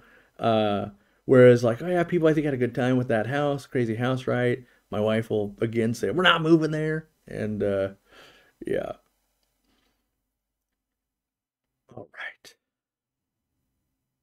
If I ever win the lottery, I'm buying a shark tank and building a house around it. Yeah, I mean, I think a lot of us would do that kind of stuff. And the thing is, like, my house is quirky. I mean, it looks like I'm in a yurt pretty much. Like, everyone's got different tastes. I happen to like kind of nature and wood and, you know, that kind of stuff. But, you know, let me make sure that I'm doing due diligence here and making fun of myself. Wood trim around the windows and like these stairs, but you'll notice down here there's no wood trim. When we bought the place, there was no wood trim, and I've never done anything about it. And I've got carpet up here, but I think it's here in the bedrooms, and there's nowhere else in the entire house. But I just don't care. And that guy, girl, whoever, was probably the same thing. You know, like, I don't care. Yeah. I don't think it's mean-spirited, but shared confused appreciation for the out of the ordinary aquarium home. Yeah. It's I think that's a thing. You don't see a lot of big aquarium, or like I think I would do the same thing. I would look and I would show you guys if I found a house that had like a full fish room. It'd be cool to analyze that too. Just to be like, okay, you're getting this with that. Anything new happening in the fish room? I just made it in. Not a whole lot. I'm in this struggle right now where we've been planning for like a year with the lights and stuff and travel, and now's like the season, right? Of like, there's no travel for me until December. I go on a vacation with my wife, but I should be setting up aquariums, and all the custom aquariums arrived, and all of these things happened, but my lights are delayed because of COVID in China, and so I strive for efficiency, and it's like hurting my soul to be like, well, maybe I just set it up with a Fluval light, but then I'm buying another Fluval light, I'm opening it, knowing I'm gonna replace it with my light in like 2 months. And so I'm trying to like, well, how do I keep doing stuff in the fish room, stay energetic and stuff, but not waste money, because I don't like wasting money. And so maybe I'll find some other prototype lights or something and keep moving forward, knowing that I'm going to replace them and not spend more money on more lights. Would I increase or decrease my fish keeping after I retire? 100% decrease. I think the first thing that's going to happen is the biggest purge ever, where it's like, yep, I got 2 aquariums or 1 aquarium. and it'll be like that for like a year, maybe two, and then a tidal wave of hobby will come back because I'll miss it so much. So I'll need to get away from it a little bit purely to crave it again. Because right now it's just there's a buffet of aquarium stuff every minute of every day, and you're like overdose. And I'm like, yes. Getting away from it a little bit makes me long for it again, and I think that's what would happen if I actually was able to retire, which I don't think I'm gonna retire. I think I'm just gonna step down to like my goal honestly is to at some point step down from the owner slash CEO role and just sidestep into like product person, some marketing, some hanging out with you guys, like that kind of stuff, and not so much. Over the last couple of years, I've been working on, so it's less HR stuff I'm involved in, less accounting stuff, less all the things that don't 100% need me, and we have great people in those roles. One of the first things we ever did was hiring Candy, getting Candy in the customer service role. It's not that I don't want to hang out with you guys, because I love hanging out with you guys. It's that I don't, well, it takes over my life, because you guys saw me do it in the live stream earlier today. The minute they're like, wait, this person's having a problem, I should try and diagnose this right now.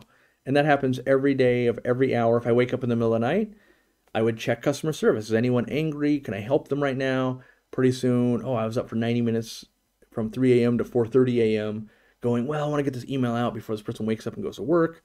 And yeah, so it's mostly just moving in that direction where I'm just more free, if that makes sense. I need more of Corey's kooky house tours. Yeah. I mean, my wife and I, we do love to just look at houses because it's interesting. And she loves it a lot, and I'll humor her. I mean, I do like looking at some, but I do routinely have to tell her, like, this is the last one. I actually have stuff I got to do. I got to work. I'm working right now, or I'm watching this. But it is fun to go, what would you change? Or, ooh, that's really cool. Maybe we need to store that in the back of our brain for someday. Who knows? As a small business owner, retirement for me will be working only 40 hours a week. Yeah, my goal that I'm trying to harness is 20-ish. That's what I'm trying to get down to over the next like 5 years. Hopefully it's tomorrow. I would love it if it's like, yeah, 20 hours, and my days are filled with the most important things that I have to be plugged in on, and not so much the stuff they're like, well, someone else should have been doing that probably. Because if I was spending 20 hours making videos, that'd be a good use of my time, or marketing, or developing products. But there's a lot of just chasing down like, oh, where's this flight for this thing? Are we going to go to this convention? Are we going to do that? Is our vendor relationship good enough with these people right now? Are we doing this or that? So I need a wild coin. When are you going to Costco next? Oddly enough, you bring that up. Last time I was at Costco, which I rarely go to Costco. We went last week, I think, so I'm probably good for a month at least. I had said, like, this is how my employees could get one. It's like they're gonna have to spot me at like a Costco or something where my wife convinces me to go, because normally I'm like, I don't have time. I think I went to Costco and Walmart looking for my favorite dip that they didn't have, which was the burnt ends dip. It was a limited time, and they replaced it with something terrible, some kind of fruit dip. When am I going to catch stuff in the wild again? I don't know. We've got the invite to go in January and somewhere around April. But if I'm being honest, I have this big struggle on my plate right now of who am I going to say yes to? There's like conventions that want me. There's stores that want me, our retail partner stores. There's clubs that want me. And then there's things like YouTube wants me, right? We should go here and film this, and we should do that. And part of the reason I want to get down to 20 hours of work is so that when I do go film and do these types of things or events, it's not as brutal on either side of it. And so that's what we've kind of been able to diagnose, that if I work 16 hours a day, the minute I lose 4 days to going to Aquashella, there's not really room. It's, most people, they might be able to work 8, and then they can go, okay, well, I'll put an extra 2 hours in to make up for kind of getting ready to go, right? I'm going to go on vacation. I'll make sure that my team is ready and everything. And you work from 8, you work 10 hours a day for the week before you go. For me, if I'm already working 16, that starts becoming like 18. And then when you get back, it's 18. And that's just, my body starts falling apart because I'm only sleeping a few hours. I'm on different time zones. And so if I was only working like 4 hours a day, and you go, okay, well, I'm going to go, on this trip for 2 weeks in Europe to film, I could bump that maybe up to 6 hours a day. And then when I get back, it's 6 hours a day. And that's much more sustainable. And so being that we're not there yet, I'm trying to put a limit on how many times am I going to travel and at what levels. Like 3 conventions in 7 days. I mean, I proved I could do it, but it was not worth the stress of it all. So I'll be trying to avoid getting myself into that situation anymore. Have you ever thought about using some, I'm guessing foam, using some form of sponge in the process of packaging fish for shipping? My thought is it could be used by the customer as filter media. Yeah, if we were going to get into fish shipping and shrimp and that kind of stuff, we would probably have, like what I would do is I would use our ammonia pad, and I would be cutting strips for the shrimp to cling onto and all of that. And, you could do pieces of sponge filter, but part of it is sponge filter uses up bacteria. The bacteria uses up oxygen. And you'd really want to make sure that you had the ratios and everything right, so you're not like, oh, we ran out of oxygen and we killed the bacteria and we killed the fish. Like, that would be obviously a very bad situation. So a lot of testing we need to go in to perfect that, but yes, I would probably do some of that. And we have thought about, this is probably that 95% scenario of, we could sell some live sponge filter or bio rings or something live to jumpstart people's tanks they could order. But how many times would we get bad feedback from people of like, you didn't use a heat pack, or you did use a heat pack, it got too hot or too cold, and there's no quantifiable way to prove there is bacteria, right? So even though you could be like, I took it out of Murphy's tank, it's 100%, it's got bacteria. And if someone drops it into their aquarium and it doesn't cycle fast enough or add bacteria fast enough, then they claim like, oh, you sold me a bad product. And so I try not to get us involved in things that we can't prove one way or the other, because that's the weakest spot we can be in. I always like to prove things and back it up with facts from us, because it's the easiest way. I don't have to convince you that I'm not lying. I just show you that I'm not lying. And bacteria, I don't think I have the skill set to be able to prove it to everybody easily enough that it would be have bacteria. So I think it got fixed when I did the camera reset, but right after that camera reset, I did the house tour. So maybe that fixed it. Who knows? Do you think green water can throw off an ammonia reading? Maybe the algae dies and causes the misreading? You can get ammonia spikes in green water. Green water consumes it fairly fast also.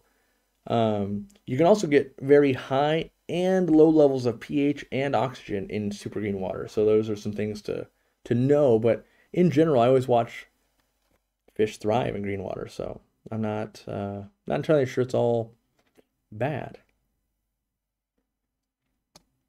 Alrighty. That's interesting. Andrew says, have I missed something? I'm sure this is the house that Brian Barczyk, the reptile guy, has bought to have as an Airbnb for his subscribers to hire. I have no idea. I never even heard of that. I'm not a reptile guy. I mean, I know who Brian Barczyk is. He's like that snake guy or whatever. I think didn't he used to work or something like that with Snakebite TV? Maybe? But yeah, I never knew he had an Airbnb or whatever. I thought he had doesn't he have is it a store or reptile zoo? Something like that? I thought that's what he had. I just use Fritz Turbo Start? Yes. So that's a very good example of a product. I love Fritz Turbo Start. Love it. Always carried it in the store and that kind of stuff. We don't now because of the wholesalers kind of made it impossible, but I would love to ship that. But it goes right back to the bacteria. How do I ensure, even though that Fritz said they did a bunch of testing, but how do I prove? That's the thing. How do I prove it instead of you got to trust me and the scientists? How do I prove that, using a liner and not letting it freeze in the cold or get too hot in the summer? How do I prove that? How do I make sure that it's going to actually do what it needs to do? I know it will because we've tested it, but how do I prove it? And that's the thing is making $25 on a bottle of TurboStart, which is awesome. I do love that product. Is not worth it if Candy's got to battle it out twice a day with people that are, irate because their fish died after they put in TurboStart, threw in 27 Oscars, and then the outcome was bad. And so that's why we haven't done it. Even though Fritz would love us to do it, I would love to do it, honestly. I do really believe in that product. I've seen them making it. I've toured the place. And by the way, Fritzzyme, the liquid bacteria, and TurboStart, it's the exact same bacteria, different concentrations. And so the reason why we sell, and I stand behind Fritzzyme, it's the same exact thing as TurboStart, watered down. And the reason it's watered down is because it's now much, much, much, much more shelf stable. So we sell a ton of it. So it's super fresh. That's something else you kind of want from a liquid bacteria, is a younger culture, I guess, would be. But in those higher concentrations, which is TurboStart, that's where you can run into some problems of, oh, it's running out of oxygen or something like that. And so that's why we double down on the Fritzzyme. And I do love that product, though. I love both of them. And I got to meet the team of people, and I got to see how they were doing it, and I got to see the giant, crazy jugs of it that people that are much smarter than me are buying for public zoos and everything. Not zoos, but aquariums and everything. So if they have any disruptions, they can come in and add the bacteria. And so yeah, it's crowdsourced. I believe them, and in my testing, it's always worked well. That being said, I've tested other bacteria stuff that hasn't worked so well, like some different liquid gravel vac products and stuff. It never worked in my testing. However, TurboStart, I'm a very big believer in, if I use it and it works for me, it will probably work for other people. If I use something and I don't see the result, then I report that to you guys and I go, hey, like a great example of this would be, I love so many of Fritz products, but then me personally, I've never gotten their, is it fix ick to cure ick? So that's why we don't sell it. There are other people that bring on the full line, other online retailers bring on the full line of Fritz stuff, but I won't sell it because in the testing in the store and in my fish room, both of them did not cure ick. And we were able to do it with Hikari IckX, and we had a control group. We split, a bag of Cardinal Tetras into 3 tanks. We treat one with IckX, we treat one with Fix Ick, and we treat one with nothing.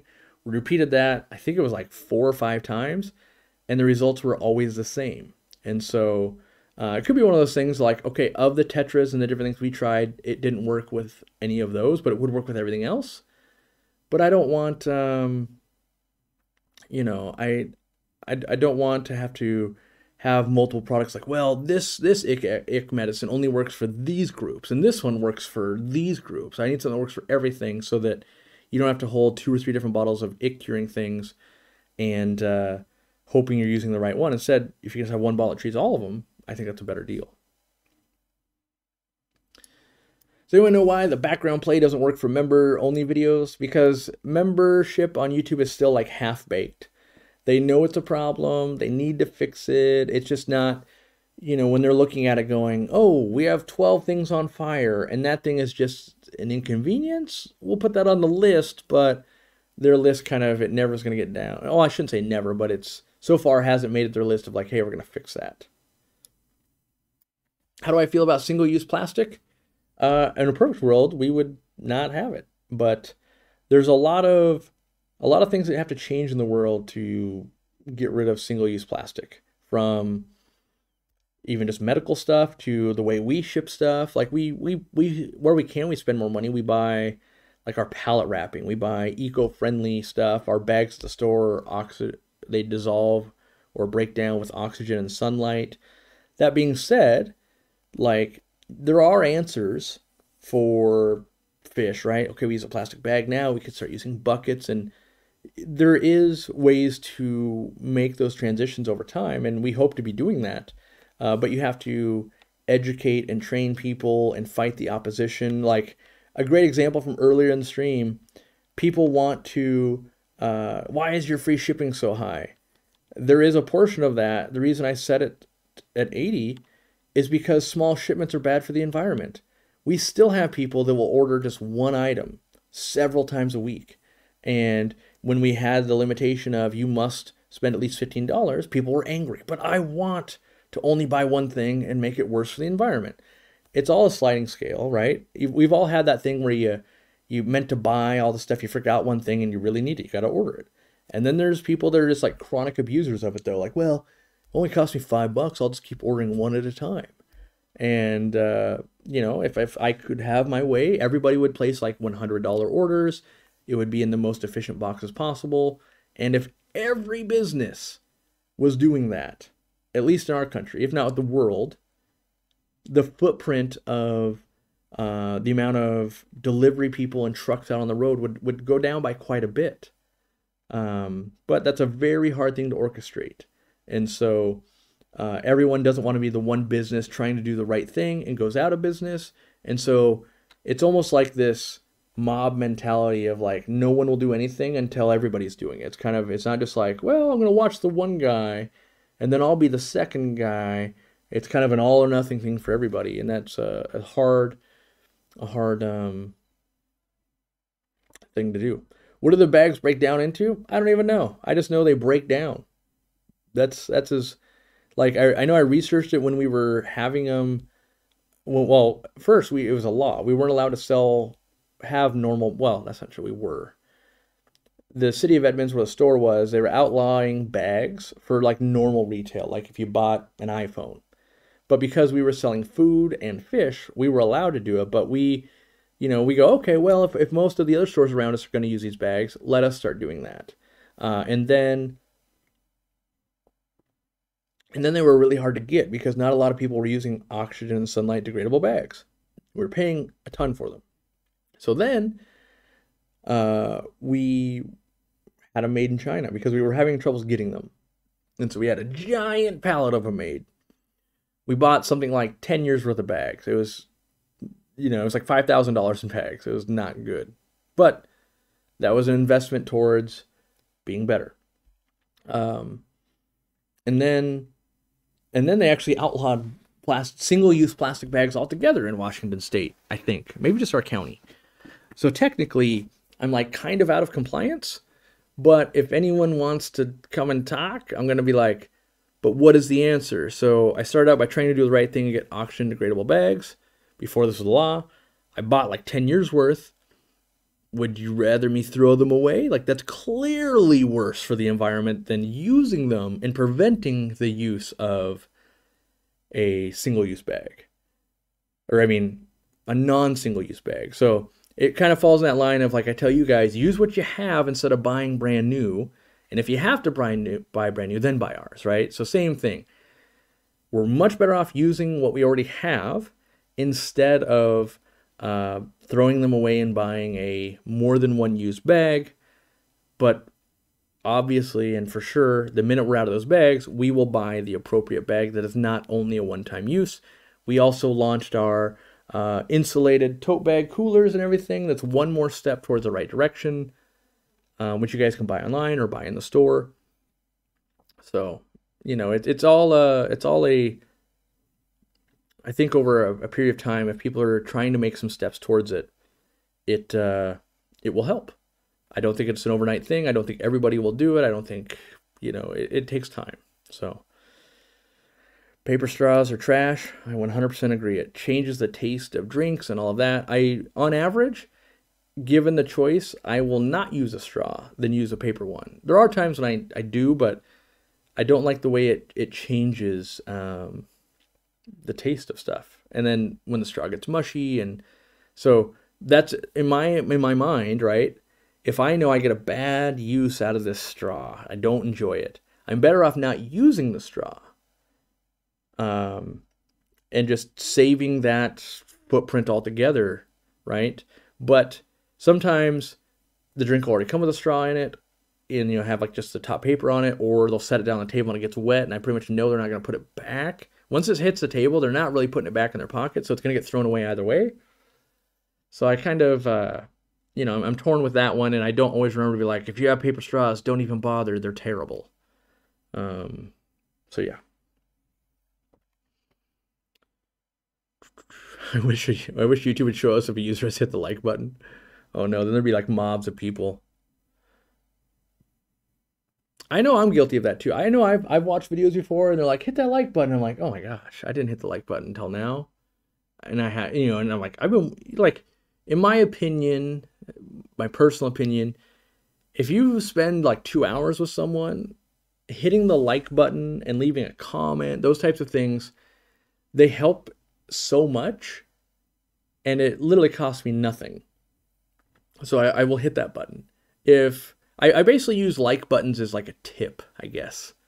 Like, yeah, that was good stuff. Let me leave that like button. If it's something I don't like, I don't leave the like button. Even if I like the person, I kind of want it so that it's my way of voting, I guess, of like, yeah, I want to see more of this kind of content. I don't really want to see more of that. And I'm hoping somewhere in the background, the algorithm factors in that like for me,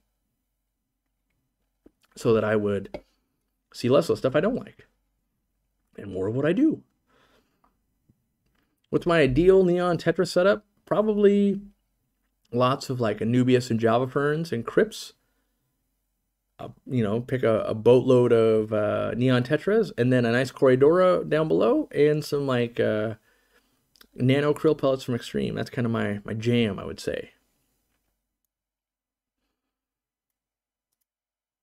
In Florida, I was given a straw that was made out of raw pasta. That sounds not good after a little bit. Got to hit the like button before the video starts. I mean, I'm a realist, and I do believe you should only leave a like if you enjoyed it. I also believe you spend a lot of time with something, you probably like it. But if, and that's, how do I put in that context? If I liked every video I ever watched on YouTube, YouTube actually wouldn't learn what I like. And I want it to learn what I like, so that it will hopefully deliver more of those videos for me. And then also will, provide creators feedback, because you can see it on the back end. You can know like how many likes something's getting and that kind of stuff. And so, I would rather you guys actually like what you like, and not just like out of, well, I like this person. I get it. I do, I could understand that. But I think it's a useful tool. YouTube Shorts got broken this week, and dislike won't help. Yeah, I don't know. I personally just hate short content. I keep consuming it, trying to go. To me, it's like trying Brussels sprouts or something. Like, people love this. Let me try it. Like, no, it's gross, so bad, no. And then you try it again. Like, no, it's still terrible. How do people eat this? And so the shorts are the same way of like, well, there's some people that like this. And so then I try and consume some, and I'm like, I just, nope, not good. And then I try to make some of my own of like, maybe if I'm creating some, I'll see the value in it. And then I'm like, nope, I don't even see the value in it myself. And so even though, like, I know they're pushing it, and I know I don't know. I'm really torn. I know that it would be good for business for me to do it, but I don't like doing things in business that I don't like. That is a fault of me. It's also what makes it so that I can be good at things too. Like, I know when Randy and I were having a meeting, he was losing his mind based on the shirts that we're making, our new shirt. And I'm so picky. I'm like, nope, the material's different. The feeling of the inside of the screen print is different. And they, he called up the manufacturer, and sure enough, it's made in a different country. It is the same model. It's going to have slight differences. The way we did the screen print, it's a little bit different than a 5-color print.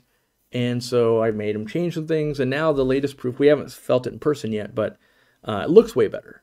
So, you know, I'm very finicky because I treat every product like this is the one. Like, what if someone buys this and they think less of us for it? We gotta not do that. And so, you know, I said maybe we need to upgrade the shirt, even though it's the same shirt we've always sold. Maybe we gotta change something. It's gotta be. I gotta be proud of it, and that's the only way I can explain it to them. Of like, I'm telling you right now, we've done this in the past. There's been products that I'm not proud of, and they don't sell that well. But if I'm proud of it, we'll sell a ton because I believe it and I'll stand behind it till I run out of money. Muscle sprouts, that's pretty good. I want to like Brussels sprouts, but I just haven't yet. Shout out to the Fish Room in Albuquerque, New Mexico. Very knowledgeable owner who does things the right way. I'm glad to see your products on their shelves. Yes. We're up to almost 60 stores now that have our products, and it's kind of a cool thing. You know, it's I'm glad that people are enjoying it, store owners are enjoying it, and things like that.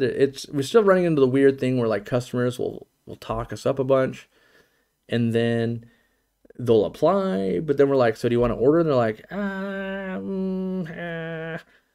you know, like they're not even convinced. They don't even know what we do yet, really. And so it's like this, maybe you shouldn't order from us. Like you apply and your store is good, but I mean, I tell people when I come, like, we're not going to go try to convince people to carry our stuff. Like, you either know of Aquariumcoop and want to do and partake in what we're doing, or you don't. If you just like, if it's just a profit margin or something for you, that's never going to be the right fit for that customer. So, YouTube Shorts are not my thing. I like to learn something that takes more than 30 seconds to show. Yeah, I mean, I watched one today where someone was educating in 30 seconds, and all it left me with, it was about a fish topic, so I knew about it already, but I'm like, you didn't explain it. Like, you just said this is a thing. It's like saying fish can't live without the nitrogen cycle. And then, like, that's it. You can't explain the nitrogen cycle in any meaningful way in under 30 seconds or under a minute. You can explain it in a minute. You can say, hey, there's one bacteria that processes from ammonia to nitrite, and there's another bacteria that processes from nitrite to nitrate, and that is the nitrogen cycle. If you don't have that, you have ammonia buildup, it leads to gill burn, your fish will die.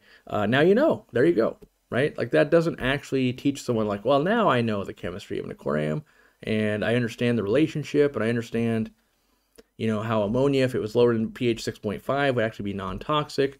I understand that, you know, you need to oxygenate and continually feed bacteria to keep it alive, and that there's, you know, multiple strains of bacteria, and that you have to have a place for them to live, and you have to do things that are going to kill the bacteria. And yeah, I don't know.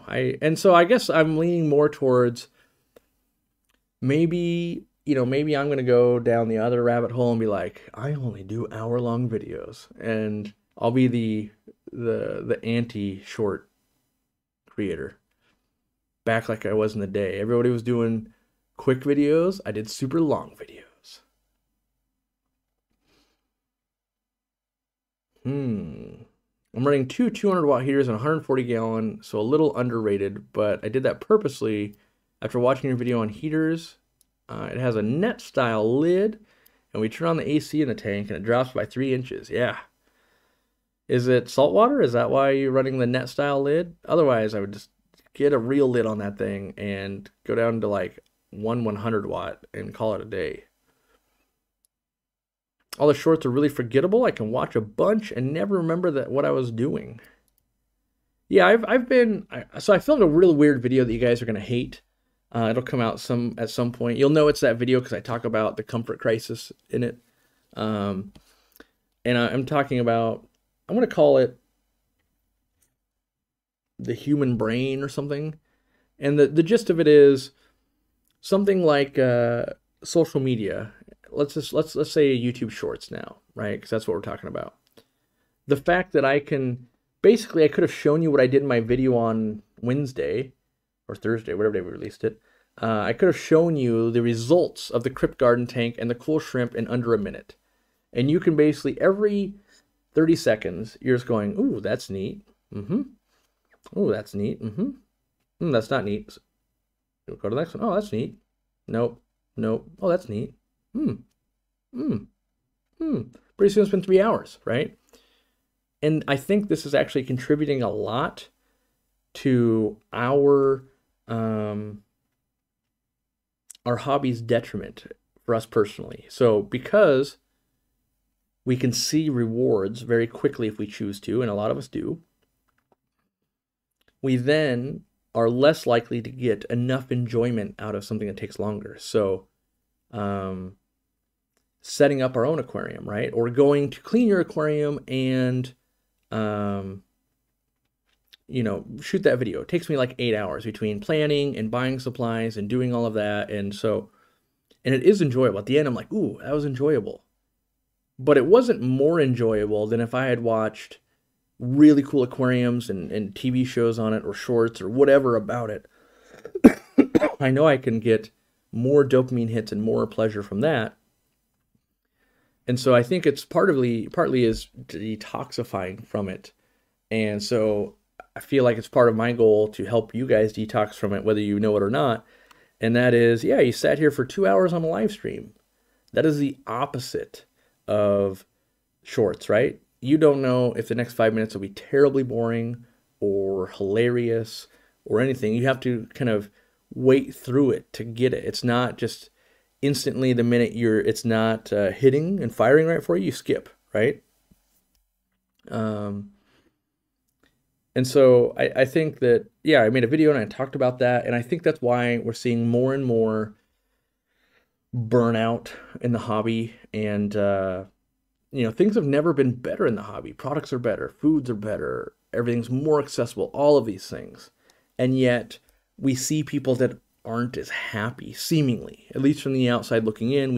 It seems like at least that's what I'm observing. I feel like people are a little less, you know, I don't know if it started. I think it kind of started, in my opinion, when kind of a mono and high-end aquascaping kind of got a little bit more popular in the hobby. And it wasn't so much that it was TikTok, but it was, you could go on forums and just get like, wow, that's an amazing aquarium. I see the picture, right? And you could find these threads of just like picture after picture, show your tank. That's why those threads do really well on forums, is you can kind of, oh, that one's dumb, I would never do that. Nope, ooh, that's amazing. That's an idea. That's an idea. That's an idea. And, you know, it didn't really exist before that. You know, it kind of always has, but I actually, the more I think about it, and you know, so Katie and I went and saw a double feature movie yesterday at the movie theater, and we saw Creature from the Black Lagoon, and the second one was Phantom of the Opera. I had never seen either of them, nor had she, and we had a really, really good time because we were disconnected from social media. We had to drive there. It was a 40-minute drive to get there. We watched the two movies. Then we grabbed dinner and went and had dinner with my grandma, right? Good day. But the dopamine hits, or the pleasure from those, is much reduced compared to what you can accomplish in my own room right here. I can do business, I can watch videos, I can, you know, search for the perfect topic and always be fed to exactly what I want to see. And what's different and what was refreshing was that my brain was relaxing while watching the movie. So the story would go along, but it's not like movies today where it's shaky camera, fast action, got to keep the story moving so that your brain is catching up and staying stimulated. Instead, it was watching a story unfold over the course of 90 minutes, and it let you have time for your mind to wander. It let you leave it refreshed and not with anxiety or anything like that. And so I believe we used to have some of that built into our everyday life, and we don't anymore. And, you know, it's something I've been thinking about is, you know, I talked about it in the video too, of like the fact that Uber Eats exists. Yeah, it costs money and there's things like that, but it also takes the opportunity from you stopping at your local fish store. You know, it's, oh, well, for $5 I could have that food, or I can go there and I can get it. It's $5 cheaper. It's not the money. I used to think it was about the money, and I've realized it's actually about the interaction. You don't have the chance to see nature out the window while you're driving. You don't have the chance to stop in your fish store because it's next to that taco place anyway. You don't have all these little opportunities, and that's actually what's missing I think, from our lives that cause us to not get the same enjoyment. Because an aquarium, from start to finish, like the point where you might enjoy it versus where you start is much, much longer than most activities we're doing in our daily lives. So knowing that that's the case, we're seeing more and more people get frustrated, and they're getting frustrated faster. I bought the things, and my tank doesn't look amazing, and it's been set up for 17 minutes now. I better email support and go, why isn't this doing what it's supposed to do? And yeah, so I think it's part of my job. Well, that's not true. It's not part of my job. It's what I would like to do. Knowing that if I think I want to see the hobby continue to thrive, I need to help like steer people towards hopefully activities and ways of thinking where they will be able to enjoy their aquariums. And it's not that you couldn't watch shorts all day on a Saturday. And, you know, to me, it's no different than gaming all day. Like, you might play, if I play Counter-Strike all day, lots of dopamine hits, I'm on edge, all of that. But there's a healthy balance to everything. And so I think that we need to start realizing, and the best way I thought about it in my mind was, we started out hating commercials on TV. Most of us did, or they're my age, I guess. And now that they're gone, I realized they served a purpose. And part of it was sitting through commercials was not great most times. But when the show came back on that you were enjoying, it made that better, right? And so I think it did serve a purpose that we didn't know until it was gone, right? And now with Netflix and now with YouTube, like, we're now at a point where a lot of us are really put off the minute we're served an ad, right? So think about that. Like, I know, so I pay for YouTube Premium, but I know that if I go to click in on somebody's video, I'm like, yeah, and it's not something where I'm like, ooh, I've been waiting weeks for this. Like, let's just say it's, hey, I'm checking up on this creator, and I click in. If it served me with a non-skippable minute-and-a-half ad, I'm like, nope, I'm out. I'll watch something else. And that's the point we are, where even like a 30-second ad, most people, not most, a lot of people won't sit through it. They'll click out the video and they'll do those things, right? And so then I start thinking, well, what's the value of this? If I create something and most people, most people aren't willing to invest 30 seconds to consume what I've created, then I haven't created something very good. And so I think, if I create a product, we know that, oh, you guys are willing to pay $7 for this, right? It has a value. But when it comes to content, there are definitely members who will pay $5 to watch it. But then there's just the majority of people who get to consume for free. And we can see that they just don't really want to watch commercials. And I get it. I don't really want to watch the commercial either. But I do think there's a line of logic that says experiencing the downtimes and the not great parts makes the good parts better. And so, I'm trying to find ways that I could build that into my life that makes sense for me, right? And that might be driving 40 minutes to go to the movie theater. And I actually think that movie theaters are going to be a thing of the past. I think there's a good chance that 20 years from now, young people, I've never been to a movie theater. And like, we were there, and it was a ghost town. Saturday afternoon, it cost us $18 a ticket, so that wasn't great. Well, I say it's not great. Like, we could afford it, and it was fine. But I think it's more expensive than people want to pay, because when you look at the value proposition, I can pay $36 to watch this movie with my wife. Popcorn's $10, right? There's things you need to invest in if you want to. Or I can buy this thing for $18 on Amazon or Netflix We can watch it just like everybody else can, basically. And then you can order Uber Eats and have good food delivered to your home and still save money compared to going there. But what the difference is, so whether you watch a movie in your home with Uber Eats, or you go and you spend it at the movie theater, more expensive tickets, more expensive food, really the difference is going to be the time it took to get there and come back. That's what's now missing. You still got the movie experience, like as in you consume the movie. You didn't have a chance to run into your friend at the movie theater, which maybe you just call them and invite them over to your house. But that's, I think, what's missing. And I think we're in a world now where it makes sense to just, you know what, I'd rather order my favorite Thai food or Indian food or Mexican food or whatever it is and sit on the couch with my family and watch the video without distractions from other people. That is going to win. I think the movie theater is going to go away. And I think we're going to be sitting here an amount of years from now going, oh, this was, yep, we needed that social interaction. We needed to leave the house. There was something about getting ready, leaving the house, driving somewhere. And because of, oh, the movie was 40 minutes away, I'm more likely to stop at this fish store or whatever.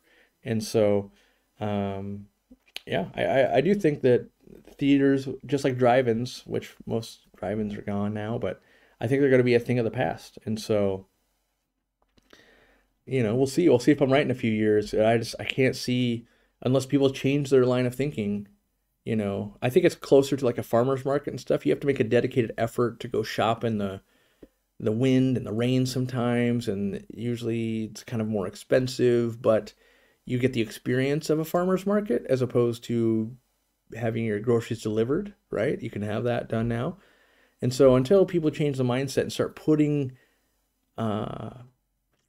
value into the lull parts of life, we're going to lose a lot of them, I think. And it makes sense. I mean, it just, we continually innovate our culture to do that. And yeah, we'll all be Wall-E, basically, of just like, we sit in a floating chair and everything's served to us.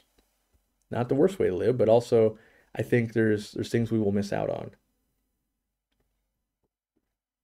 One thing I miss about remote work, exactly another, you know, I do think about that of like, I've set my life up where I don't have to leave my house. I can go a week, never leave. We just, you know, my wife will go shopping, but I'm self-sufficient here. I can go to the studio and film. I can do my work. I can do all of that. And I know my life is different compared to when I drove to the store every day, right? Because I was working in the store. So I think more people are experiencing that now. And maybe I'm just 5 years past that. And in 5 years, people are going to go, oh, I understand what Corey's talking about, because I've now worked at home for 5 years and my social circle has shrank. My place I'm willing to go to has shrank, and I'm not doing as much as I did. I used to be this person that would have this radius, and yeah. Murphy says, I went to the cinema last night, 5 people in there. I think our theater, to play the double feature, we had 2, 4, 6, 10, I think it was 13. We had 13 people. It was from like 1 o'clock till 4:30. And I think I saw one other person in the movie theater. Like, I went out to go to the restroom during the intermission. It was a ghost town. And yeah, I just don't see how that's sustainable long term for companies like that. And so I actually think I have, you know, an idea for them, but it's a different model. Why wouldn't I drive 10 more minutes to sit in huge seats? Yeah, we do like that when they have nice recliner seats and they are bigger and everything.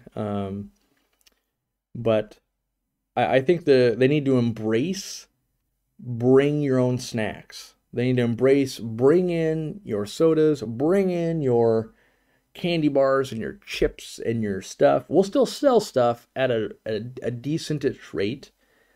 Charge us for the movie and the experience, right? So make every ticket $20 and double down on, hey, invite your friends, make it more like I want to call it like a potluck. Like, ooh, you made Chex Mix, you made cookies, you brought some sodas, and be the event space, and less of yeah, you're gonna go here, but if you bring your family, by the time they bought a Slurpee and popcorn and the tickets and each one gets a candy, you're $127 into it for a family. Like, I think you're better off centering it around more of that.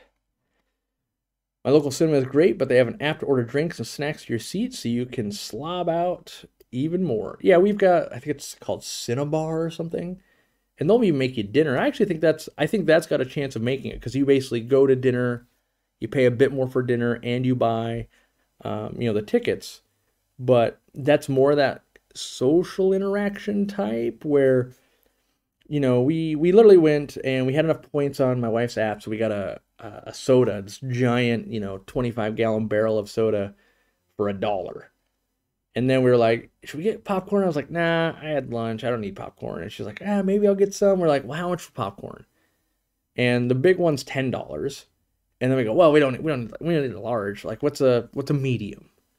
$9. It literally is $1 less. And a small was $8. And it's like, and it had tipped the scale in our minds of like, yeah, maybe we wanted some pop. If we had heard the right number, we were like, yeah, sure. We all know the popcorn is dang near free. Had it been 5, maybe we would have said yes. Maybe even 6. I don't know. I don't know where we would have exactly said yes, but it was so off-putting to be like, because the bag for a medium was like, like $9. What? Like, and it's, we paid $18 for the tickets for a matinee ticket. So we put value in the movie, but when you know the value of something else, if this Diet Coke, if they go, have you ever been at a restaurant or a farmer's market and like, yeah, that Diet Coke, yeah, $3.50. And you're just like, what? That's one can of Diet Coke. If we're to say $1, you're like, all right, yeah, $1, sure. Maybe even $1.50. But when you get past that, like, ooh, that's like offensive. You just don't do it. So honestly, though, massive TVs are so inexpensive now. You can have a great viewing experience at home. I agree, and I do. But the pushback I'm trying to give people is, as I'm learning, I think there is something to getting out of the house, going to a physical location, and changing your environment. I think there's something there that I don't get, because don't get me wrong, I could have the world's best theater in my home, but I'm still not leaving my home. So, yeah, imagine you get free popcorn. I thought about that too. So I don't understand, like, they got all these signs all up in this Regal theater, and it's like, you can get unlimited movies for $21.99 a month. And I'm like, and we just saw one movie, it's $18.99. So clearly they want a subscription model. I understand that. But I'm like, food and stuff still $10 billion. Well, if you have the subscription, it's 10% less, right? So the $10 thing of popcorn is $9. And I have been to movie theaters like in I think it's Shoreline or Seattle. There's the Crest where it's $2 to get in, and then their nachos or popcorn and stuff still kind of, it's not super expensive, but it's like middle of the road. And you kind of know, like, yeah, tickets are cheap, so I'll buy some food to help support them. That works. I've been, some Hawaiian theaters where it was cheap and the food was, or it wasn't cheap, but the food was cheap. And I like that too. And I think that's where it's gonna get to that. It's gonna get to, I think theaters are gonna go through the pain that retail went through. And that is, if Amazon's gonna sell this Diet Coke for 72 cents, you can't sell it for $9. And I think that's the struggle they're gonna feel. Like Netflix, Amazon, all these streaming services, and the fact, it used to be that, well, you gotta wait a year before you could rent that thing on DVD. Now, it might release the same day or only like 3 days later. Everyone goes like, well, I'll just wait 3 days and watch it on my house. Like, you can do that if you really are jazzed to see a movie.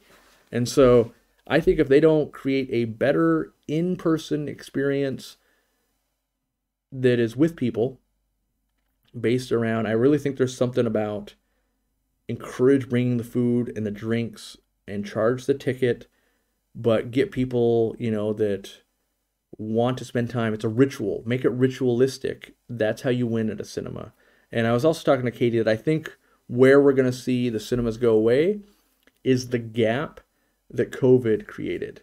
So let's say for 2.5 years, people that are 13 to 15 and a half, maybe in that zone, never went to a movie theater. They're now going to be missing. They're not onboarded to know that, like, oh, from 16 to 19, you go on a date at the theater, and that's where they're going to see the Friday night, the Saturday night, all of those revenues go down. And I think without that, the cinemas are really going to struggle. And so they need to reinvent themselves and figure out how are we going to get families and people back in here after breaking the cycle for 2.5 years. Went to a movie up here in Skagit County for the first time in years. The theater was a trash heap. Did not make me want to go back. Again, focusing on that in-person experience. I agree. If you can sit in your living room and watch it, I think our TV is probably like 70 some inches, and you have any reasonable speakers, and you have what you want to drink in the fridge, and you can make dinner, you have to compete with that experience. And I think you have to do something better, and I'm hoping that's going to be Friends. Tried to only sell Top Gun Maverick online for a few months. Eventually it moved to be able to rent it. I only wanted to rent it. Yeah, I think there's going to be some testing and some transitions and that kind of stuff. But eventually the public wins over time, and the money will go where it needs to go.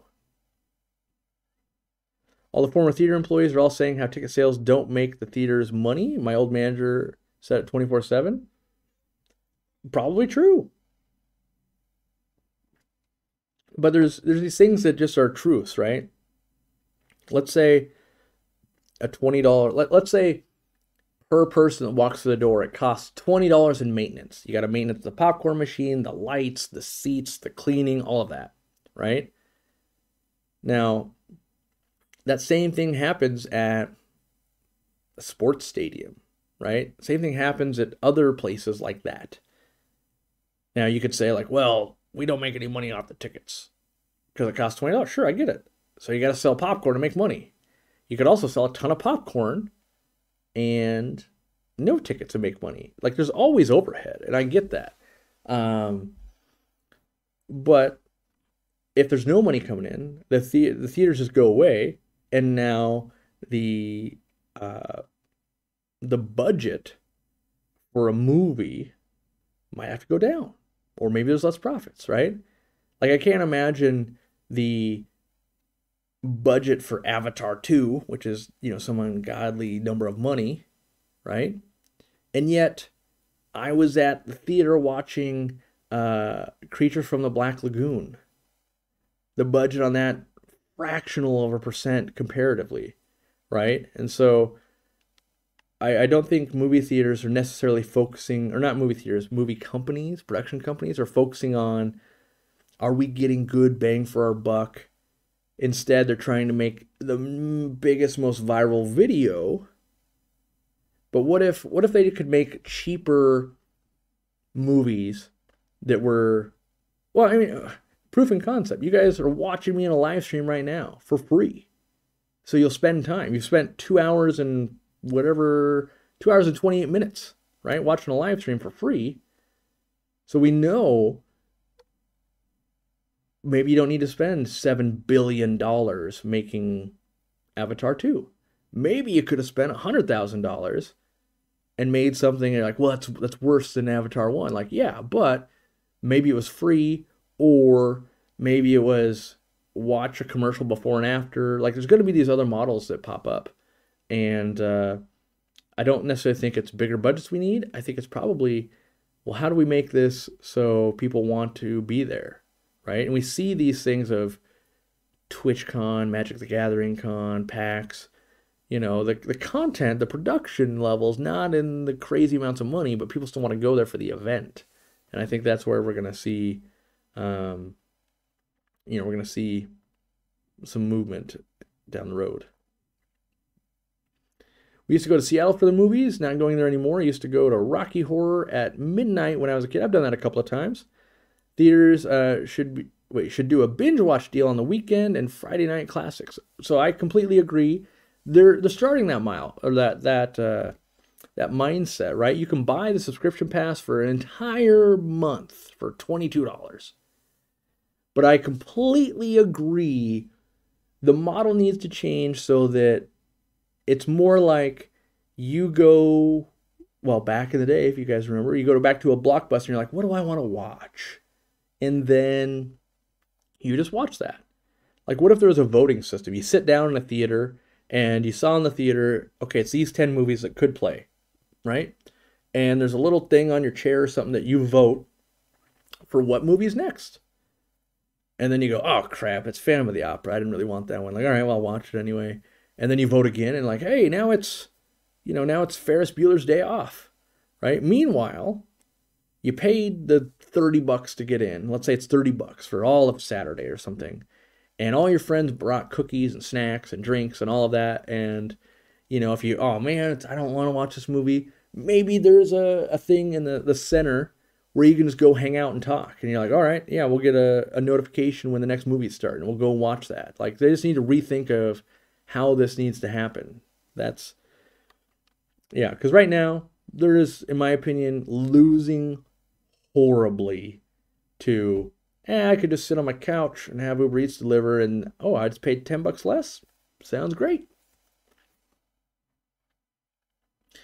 Corey, I like that you seem to have taken enjoy your fish to a higher level of enjoy your life. Well, I believe to enjoy your hobbies, you have to be enjoying life. And I think, to truly enjoy fish keeping, you have to get some pleasure out of cleaning the tanks and doing the things. Otherwise, you just quit. And I'm hoping that we'll evolve as a society, I think, and learn that downtime is a good thing. Not 100% stimulation all the time, always rewards, never the journey. And yeah. Well, partially the reason is there's nothing to see right now because of the COVID gap. The selection really isn't that great right now. I 100% agree that would make sense for new movies, right? But why aren't we seeing like, let's imagine I own a movie theater, which I don't. And let's imagine that I have access to everything to be able to watch, which I don't. And theaters don't either. I don't know exactly, how much did they have to pay royalties to show Phantom of the Opera and Creature from the Black Lagoon. But let's pretend that there was the repository of like Netflix, and let's imagine all the streaming services could be done in a theater. Let's imagine that was legally allowed to happen, right? Why not be like, okay, so there's nothing good out right now? Let's do Friends Week. Okay, from 6 p.m. to 10 p.m. For the next 2 weeks, we're going to run Friends, the TV show, nonstop, 7 days a week. You can come in, watch, hang out with your friends. And then in the other screen, we're going to offer Shawshank Redemption. We're going to offer Star Wars movies. We're going to offer all these classics that people are willing to rewatch. Because I got to be honest, I'm willing to go spend $18 to rewatch something, or maybe watch something I never got to watch in the theater, more likely than I am to go watch Fast and the Furious 22, right? Like, there are definitely movies where I'm like, ooh, I would love to see that. I never got to see that. So here, I can think of movies off the top of my head right now. I never got to see Flight of the Navigator in the theater. I don't think, well, I did see that later in life. One time we went and saw Labyrinth in the theater. Not when it was new, obviously. What's the other one where the kids riding like the big, is it Falcor? The big dog flying thing? I would pay to go see that, right? There's a lot of movies I would pay money to go watch. And they're just not surfacing. So it doesn't, yeah, there's always problems in business. Hey, COVID made it so this thing can't happen. Great. And now it's my job to figure it out, right? The license to play Friends for a week would be in the millions. Sure. Because someone's willing to pay it. The whole world only exists because people are willing to pay money. if no one would ever pay more than 22 cents for the whole franchise of Friends, guess what the price would be? 22 cents, right? So major shifts take years, but yeah, I'd go see The Princess Bride again. I've seen it in the theater. It's a good time, right? I'd go see Tombstone in the theater. I've never seen that, but maybe I would, right? Netflix paid $500 million to run Seinfeld for 6 months. Yeah, because someone was willing to pay it. Now, Friends, great. Choose a different series. How about Rugrats? How about Ren and Stimpy? How about Tailspin the cartoon? How about Smurfs? How about, I'm trying to think of maybe some things that like never got crazy stupid popular and the franchise worth $7 billion. Think of something that's like, yeah, it was halfway decent. But let's do that. There's tons of stuff that I think could be that way. Neverending Story was that movie I was talking about. Yeah. Haven't seen Spaceballs in theater. I didn't see Goonies either. Yeah, I think Beavis and Butt. Yeah, I think there's probably a lot of things that exist. And yes, maybe Friends was a bad example, but I do believe that everything levels off. If nobody's willing to buy access to Friends after 3 years, guess what? It's 100 million. Oh, so no one's still willing to? Guess what? It's 50 million. Oh, guess what? Pretty soon, it's in our theaters.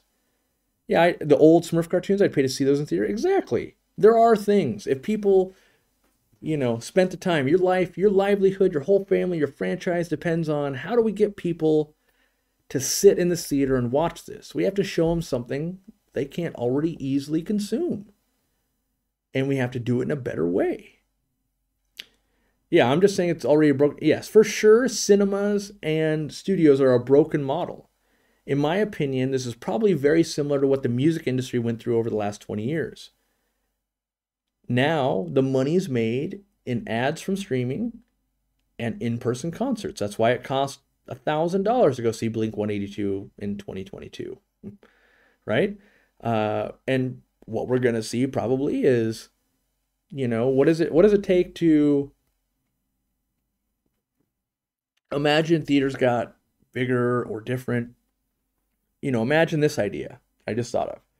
What if it was a movie and some of the actors showed up? So before the movie starts, you can get a picture with them, a signed autograph, you shake their hand and go, I really loved you in this movie. And they go, thank you so much. They go down, and so the movie starts, they're done. They go down to the next screen and they have another showing starting an hour and a half later. Guess what? They do it again. And for that experience, maybe you're paying 50 or $100 per. Like, it's just a different model that is not being analyzed. Instead, they're going to watch it basically be run into the ground going, well, we're only willing to pay people $12 an hour and people don't want to be here and the service is going to keep going down. They'll keep getting dirtier. Less and less will happen until it just gets shut down.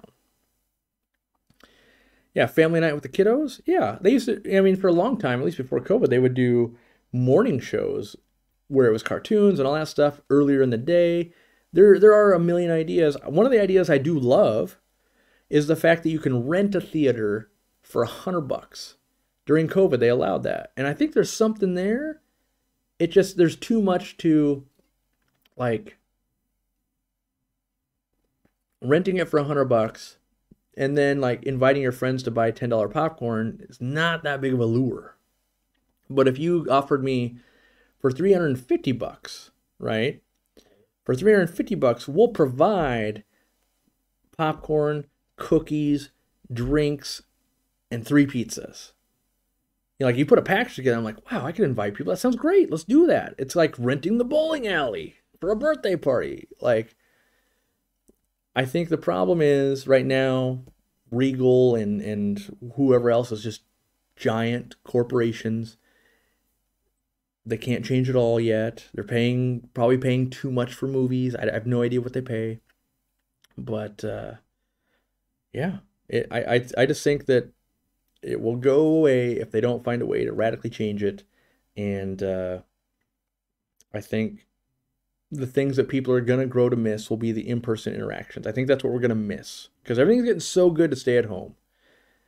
You can have your food delivered. You can have your entertainment delivered. You can virtually anything. There's almost no reason to leave your home. So create an experience that's worth leaving your home. That's how you're going to win, right? When you go to my fish store, you get to buy fish. It only works because it's more of a pain to ship fish. You also get to talk to employees. You also get to meet other fish nerds. You also get to feed Murphy. Like, we continue to think of what can we do to give more reasons to actually come here. Then you could sell them Tums afterwards. Yeah, why not, right? Movie theaters will probably become birthday and other parties. Yeah, why not? There's a lot of broken models in today's society. Car lots, theaters, cable television, internet, insurance is broken. Yeah. I mean, yeah, there's a lot of different stuff that can change. There's a lot of malls around me that are just becoming ghost towns. They also have theaters in them. Like, you have to start thinking, like, why would someone want to come here? Like, oh, I could shop. I can do that from my phone. Oh, I could watch a movie. Oh, I could do that from my phone. I could eat. Uber Eats will deliver that to me. So you really got to think of, like, how can we put a package together that really makes some sense? Really good food, plus a movie, plus cool stuff to look at and shop. Like, when that went away, that's where part of the problem, I think, is malls never kept up with the internet. And so what would fly in a mall of, like, oh, look, there's a store that sells whirligigs or garden art that is the cheapest crap money can buy, but it's $29 and says world's best grandma on it, right? That just died out because the internet existed, and then people are like, oh, I could literally just buy it on Amazon. I can say whatever I want. I don't even have to pick between world's best grandma, world's best mom, world's best stepdad, world's best dad. You don't even have to, like, hope they have the one anymore. It just is. And so as those stores died out, nothing replaced them, and now it's half a ghost town. And so I think the malls that make it, they have a decent food center with good independent type food, not just McDonald's and stuff. They have a theater, they have an arcade. Like, there's still something to going to a physical arcade. The sounds, the lights, as opposed to only gaming in your own office. So there's still time, still chances. Need an extreme Virobite-like food made with krill. It's already been produced. I don't like it. I literally have it in my fish room right now. It's a little bit too hard. It sinks a little bit too fast. And as you guys know, if I don't like it, I can't sell it yet. So maybe we work on it some more. Maybe we don't. But yeah, you got to remember, 18 hours a day, I live inside the fish world. A lot of ideas enter my brain, and then we start on them, and then we go, oh, maybe that doesn't make sense. Maybe it does. Maybe we break through. Maybe we don't. I thought about buying a bed straight off the internet. I decided against it because it would be good to try them out for a few minutes before I chose one. I've done both, and I prefer the bed I bought online. So in my opinion, beds are losing their ground in the physical stores, like going to a Mattress Depot or going to a whatever, and then wondering, like, how much am I going to have to bargain versus, like, oh, guess what? Casper Mattress is willing to give me a discount code, 100 days free to try it, and lose $100 to sell me a mattress. Like, I think they gotta get better. I don't know how. Oh, actually, I do. Here's my model. Here's my model, because I've done this. I've done this before too. Create a hotel, and depending on the floor you stay on, it's a different bed type, right? And then when you go, ooh, I think I like this bed, in the bottom area, you go, ooh, this might be the one. Then you rent the hotel room, or that, like, ooh, when I go on vacation, I'm gonna stay on floor 6 because it has the medium firm Sarah mattresses. And you go do that, and you go, oh, I slept so good. Or the first night you go, oh my gosh, I didn't sleep a wink. And they go, oh, I'm sorry. Would you like to try a bed on floor 8? That's not as firm. And by the time you're done on vacation, that's the one, and you buy it. I've done that before because I stayed at a hotel somewhere, and I fell in love with the bed, and I bought it. It was expensive, and it was the same beds. I wasn't staying at the Bellagio, but it was the same bed they had in the Bellagio in Vegas. Turned out after like a year, I didn't really like that bed. But, there's always ways to, potentially change a model.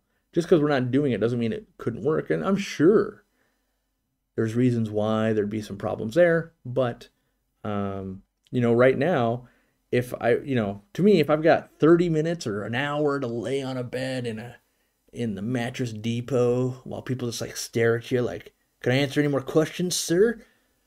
Or I could buy one online and have 100 days to return it, no questions asked. Like, it's a hard thing. I won't do any haggling business. I won't do any haggling business anymore. No in-person sale for cars, mattresses, furniture. I just want to know how much it costs when I buy it. I 100% agree. I told my wife, I'm like, next time we buy a car, I kind of just want to order online. I don't even like the experience.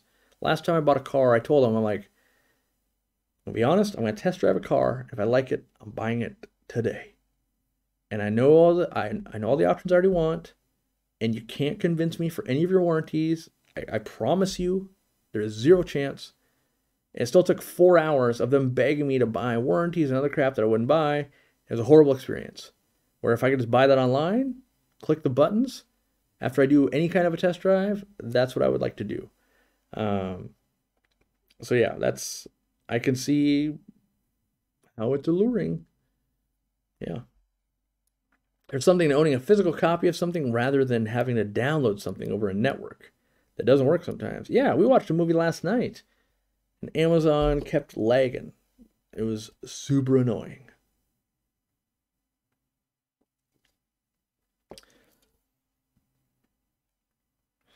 Yeah, I think we're just at a point where online has gotten so good, and online typically has taken out all the customer service part. And if you can't apply customer service and do better than an online sale, you're just going to go out of business. That's what, so in my mind, hopefully you get a good experience buying from us online. If you have a problem or something like that, you'll reach out to Candy and she'll help you, or some other people. And then my hope is that when you go to our physical store, it's a better experience than shopping online. We have the same plants, we have the same stuff, we also have fish, there's no shipping. That's the goal. If you can't do it as well as you can do it online, don't have a physical space anymore. Yeah, customer service doesn't exist in stores anymore. That's kind of true because there's not enough people going to stores. So then you don't get enough money coming in, which means you can't hire good enough people, which means you don't want to go to the store because they don't have good helpers anymore. So it's like this cycle that's going to be hard to break. I still prefer shopping at a store, like to see, touch, and try things on. Yeah, I would love that if people carried a 3XL shirt. I could probably go to 15 different places and no one will have one. And so a guy like me just goes, yeah, I'm just going to buy them online. And then I go to a sneaker store, right? Oh, well, we don't have that color in that size. And we don't have this one. We don't have that one. You can get the milky brown and mint green shoes that you don't want. And then I go, looks like here I could have them tomorrow in the color I want and the size I want for $12 less. I'm going to just do that.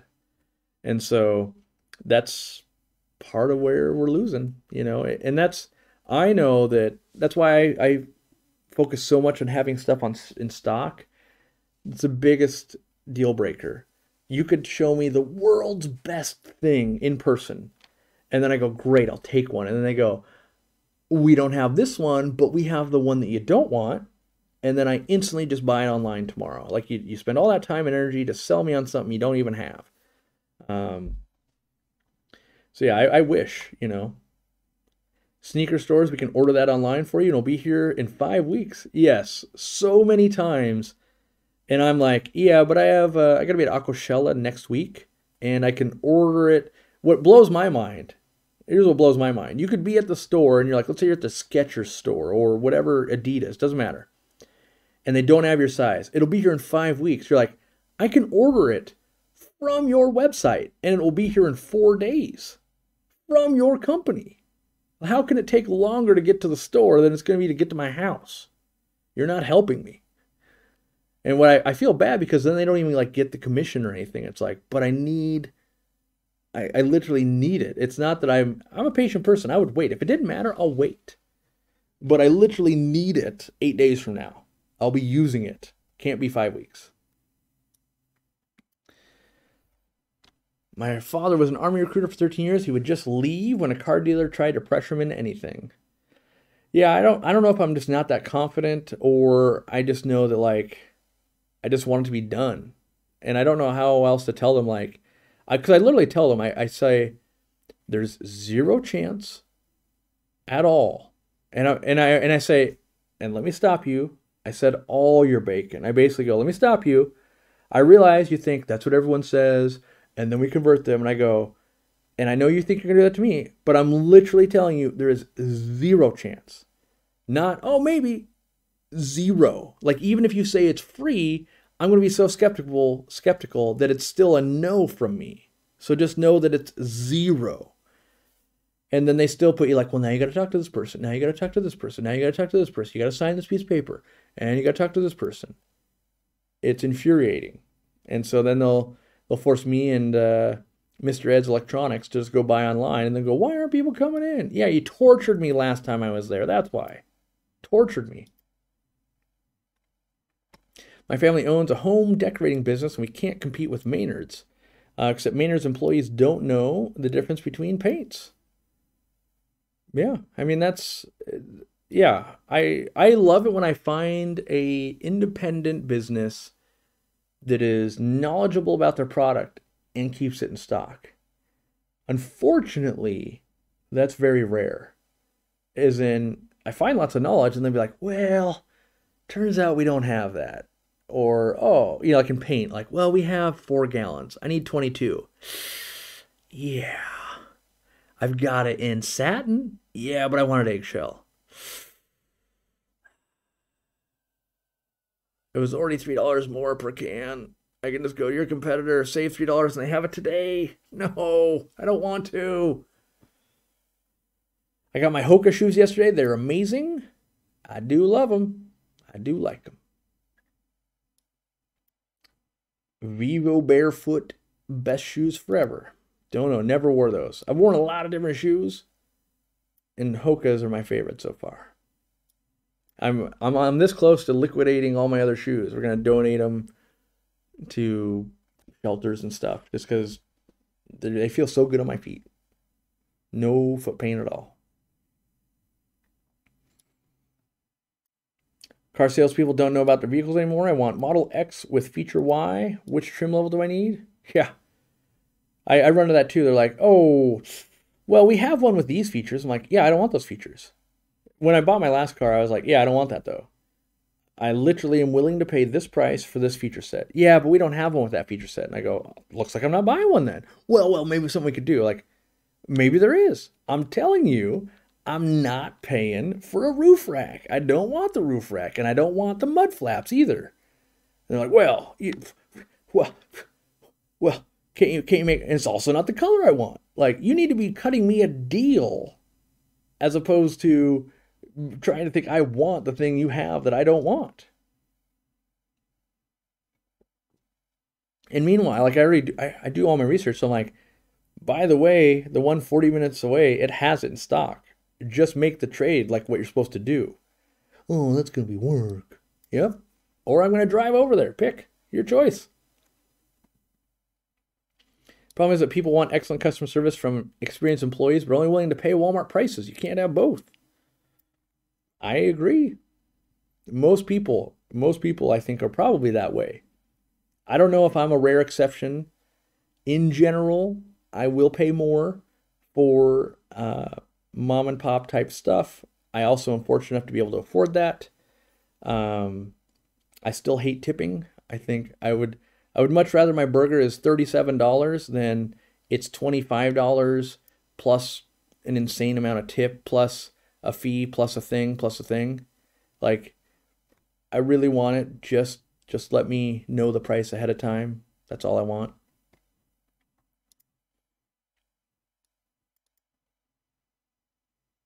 You should test them if you're having problems with your feet or back pain. Yeah, I used to. And then I found Hoka shoes and I don't anymore. So it's one of those things like those shoes probably are great, but it's for me, it's like ICX. Just completely solved my problem. So I'm not going to try other stuff.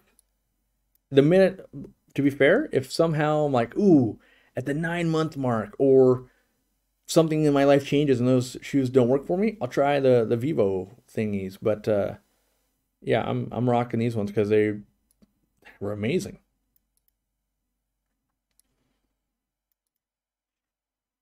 All right.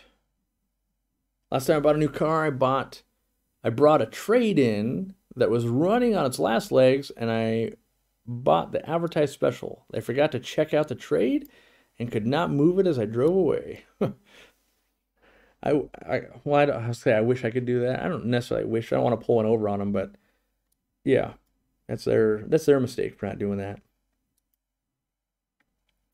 I waited tables in college. I don't go out to eat if I can't afford to tip well. Yeah. The problem for me is I don't like feeling like a bad person. So I get caught in limbo. So at Aquashella, right? We sit down at the hotel for having breakfast the first day. It's a madhouse because there's Aquashella and a Stranger Things convention. And I got to get some breakfast in me. And so I'm like, all right, I would like the biscuits and gravy that also comes with deep fried chicken. I go, I don't want the deep fried chicken. I just want the biscuits and gravy. That's it. It takes an hour and 15 minutes to get the biscuits and gravy. Our drink sat empty. When it arrived, it was sausage gravy on English muffins. Keep in mind, the day before I had the biscuits and gravy, and it was biscuits and gravy, not English muffins. But they're so busy that there's no way. Like, it's like literally like 17 minutes till I have to be at the show for the VIP thing. I can't have them remake it. I just eat the world's worst biscuit and English muffin you could imagine. And then the bill is still like, I don't know, for what Zenzo had and I had, he had a coffee and the buffet. The buffet is $27. So he had a buffet and a coffee, so he's probably at 32. I think my thing was like 18 bucks. So we're at 50. And I still leave a $10 tip, even though less than 40 words were said between us and the people, and Zenzo served himself. So like in that instance, I'm really just like, this is not the way, right? Like it just, and had I had the option of like, they had biscuits and gravy at the buffet, I just would have done that. But it's weird that you're still expected to tip for the buffet when you serve yourself. So there definitely are, there are times that I'm like, I get it if you can't afford it. I also really hate that you're expected to tip even when things go horribly wrong. Not that you should, but you're expected to. That part I don't really like. And I really do love tipping well when someone has done an amazing job. That makes me feel good. I like it. I remember a time when me and my friends were out, this was 10 years ago, we all went to a place that had like unlimited soup and it was really good. And our total bill was like 20 some dollars. We left a $50 tip. We were there for hours. But then there's always the other side of that where it's like just terrible food, terrible server. And it might not even be terrible. It might be way overworked. And there's all these things that could make a bad experience. And I realized, well, it's, if it's bad food, it's not the server's fault. If it's, there's all these things. But at the end, we can say all of these things why it's not someone's fault. But at the end of the day, if you still have a bad experience as a customer, you're less likely to go back, and maybe you feel like it's not worth the money and all of that. So tipping was a pain when I lived in San Francisco for a couple years. Had to use the calculator every time. Yeah, I tip out of fear of looking like I'm the bad guy, not out of you did a good job and I should preface this because I always forget. In Washington State, there is no such thing as being paid under minimum wage. So, let me see what Washington State's minimum wage is. So even on the worst,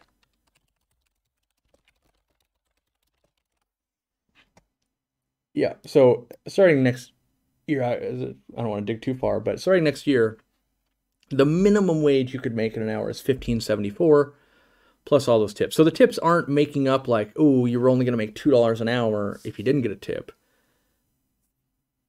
Yeah, and I definitely have had gamer buddies. Like when I used to play Magic, I remember this one kid, I'll call him because he was like 18, and some others, like because there was more than one waiter. One waiter worked at like an Indian restaurant, and all the tips were stolen by the owners, so that was horrible. Another one worked on average like 4 hours a night when they did work, and they had way more Magic cards and stuff than I ever did. And I worked for Lincare. I was delivering oxygen. You don't get tipped for that apparently. And so they would work, much less than me, and they would make, I was making $14 an hour working for Lincare, and they were averaging $60 to $70 an hour. And it was like because they were already making minimum wage plus all of those tips and things. So, can we tip candy? No, that starts a whole chain reaction. Because then, like, we have the ability to turn on tipping at our cash register. We don't do that either. I really wish we could find a way to work like most of the world and just things cost a price.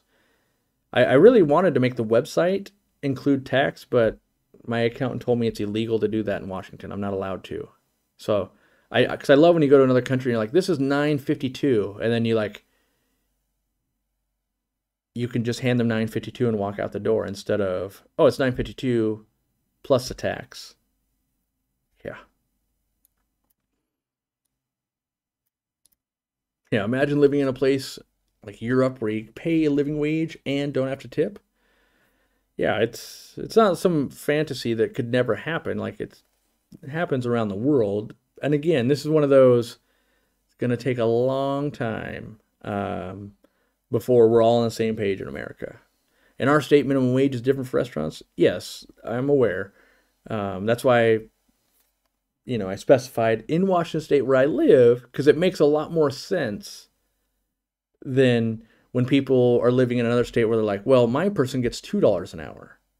I get that's a different thing. And so I just want to make sure it's not like, I don't want anybody to not be paid fairly for the work they do. It's not about that. It's that I would much rather just know, great, biscuits and gravy are $22, not $18. Great, that's easy. Just run the credit card. I don't have to think about it. And if you do an absolute amazing job, like another great example, another aquashell. The aquashell before I ate at the hotel every morning, biscuits and gravy again. And people that were with me can attest to this. I ordered biscuits and gravy every morning. It was $19 per biscuits and gravy, which we already know biscuits and gravy are cheap, but hey, whatever, right? It's not about the price, it's about paying what it costs. And in the 4 days that I had biscuits and gravy, I had one piece of sausage this big. Every day I asked for extra gravy. I only got extra gravy on the last day. It was the same waiter each time. It took 4 days. And you might say, well, why didn't you ask for more gravy if you didn't get it? No, I did. I go, oh, you forgot my extra gravy. Oh, yep, I'll be right back. At a certain point, you're like, well, it's been 32 minutes. Everyone's done eating. I'm not going to be like, can I get more gravy again and eat it cold now? So, there's something with me and biscuits and gravy. And, yeah, it's just unlucky, I guess. But even then, still tipping the guy. Like, I remember I tipped him $5 the first time that he really screwed it up. And then I tried to reward him, giving him 10, because like I think I tipped $5 for my biscuits and gravy, and then I tipped 10, and it didn't matter. And then the last day, he finally brought me extra gravy because it was Monday and it was a little bit slower, but it was not packed or busy. The guy, was handling like 4 or 5 tables, which is kind of an average load.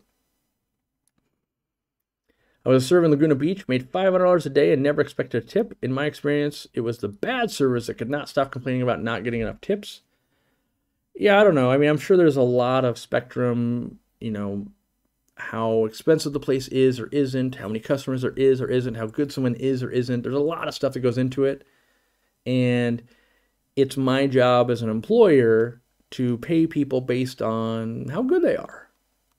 So if someone can pack a lot of packages and not make mistakes and do a good job, on average, they make more money than someone who's making lots of mistakes. Yeah. There wasn't any other place to eat. Not at the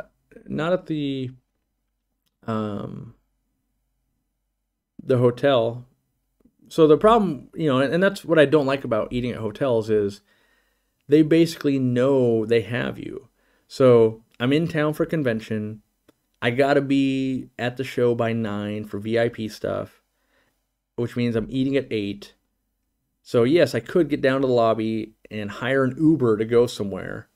So I gotta get up at, I gotta be out there at 7:30 maybe, Uber somewhere, eat, take another Uber back, right?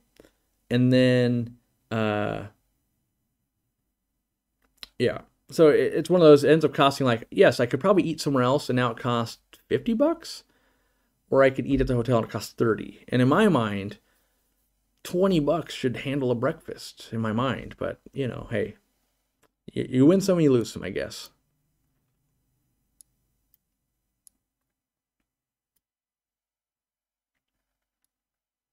Anyone kept half beaks? I find them super interesting and wondering if it has to be species only. It doesn't have to be species only. You can keep them with other stuff, just not stuff they can eat. I always put a small tip on my card when I pay and then leave the bigger part of the tip in cash. We do that. So if Katie and I go out to eat, we only pay in cash for tips. But as a business, I can't tip in cash because I don't have a receipt for it. And so it's way harder to, why are you taking cash out? Oh, I'm leaving it as tips. Oh, sure you are. You're probably doing X, Y, Z. So, yeah. I don't know. I don't like the idea of paying people different things per performance. I just pay everyone 20% regardless. Yeah. I mean, to me, that's the most illogical thinking I can think of. So, like, a car that doesn't run would be the same value as one that is brand new and does? Like, what if someone spilled your food on the floor, spit on it, scraped it back onto the plate, and threw it onto your table? Like, that's clearly a worse experience than someone that came over, took a picture because it was, the kid's birthday, brought him out an extra thing, made him feel super special. Like, those are just different things. I think the gray area is actually where someone, like, it's pretty the same. Like, hey, this person brought me my food and it was fine, it was good, and this person did that. I think they should be paid the same, yes. But I do think there are times when it's, like, what if you had both those waiters, it's 2 days in a row, and you're at the same hotel, you get the same experience, and one of them, the first day, you get your biscuits and gravy, it's great, they brought you the extra gravy, everything like that, and you tip them, and they get their 20%. The next morning, it's their brother, and their brother is sitting on their phone, waits 20 minutes before they take your drink order, get you some coffee or something, and your food order.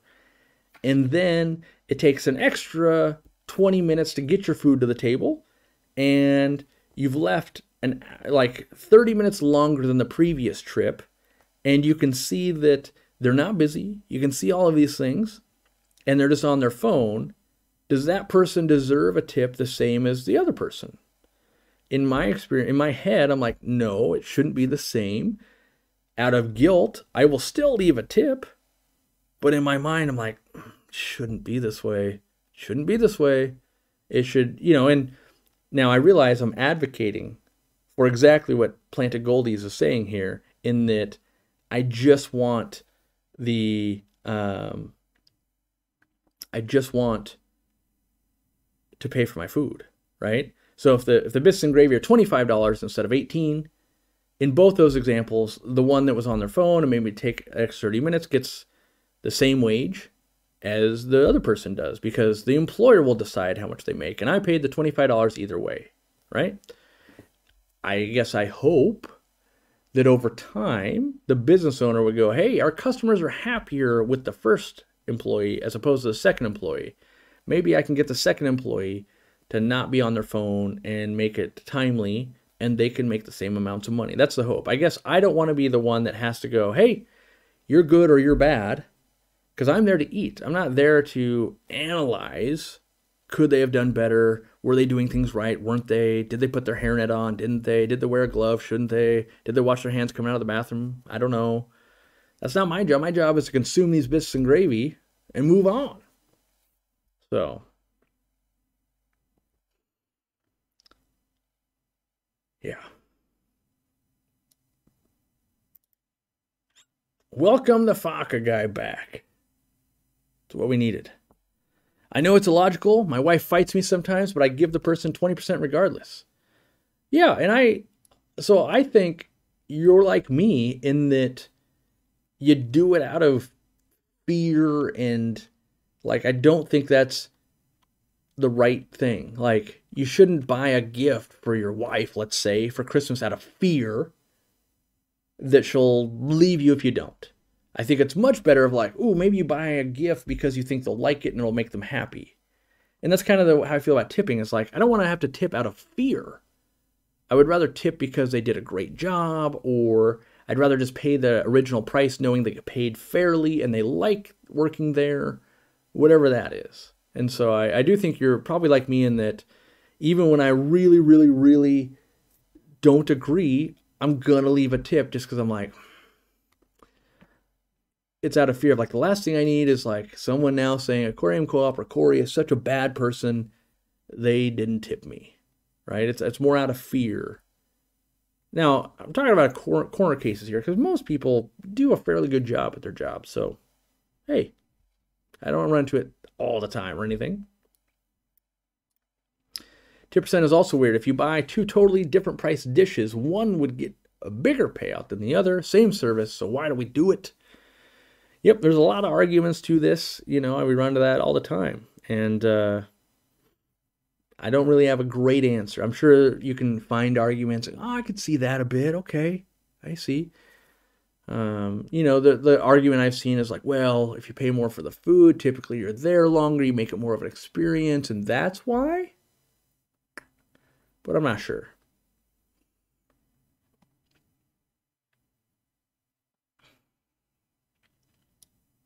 Can't stay in business with bad employees? Yeah, I think that's a true statement over a long period of time. Yeah. You know, you're only as strong as the workers and all of that. And yeah, I think it's going to be, you know, here in the Northwest, I think it's going to be a hard thing of if you can go to McDonald's and get $18 or $19, or you can go work at a restaurant and get 15 plus tips. Like, if you're not very good at that, you can go be not good at McDonald's to make more money. So, you know, and I think that's going to be more of a problem more in other states where, oh, you have $5, you know, minimum wage at a restaurant. If all of a sudden you could just go work at McDonald's and get 18, there's going to be a lot less people doing a good, well, not necessarily, a lot less in the pool for that restaurant work, I think. If I don't tip people at McDonald's, who do I tip at Red Robin? Both are food, both are offer sit-in. In theory, in some states, they have a different pay structure. I guess that's why. You know, it's hard to put logic to it. And at some point, you kind of have to, you know, at some point, you have to just go, it is the way it is.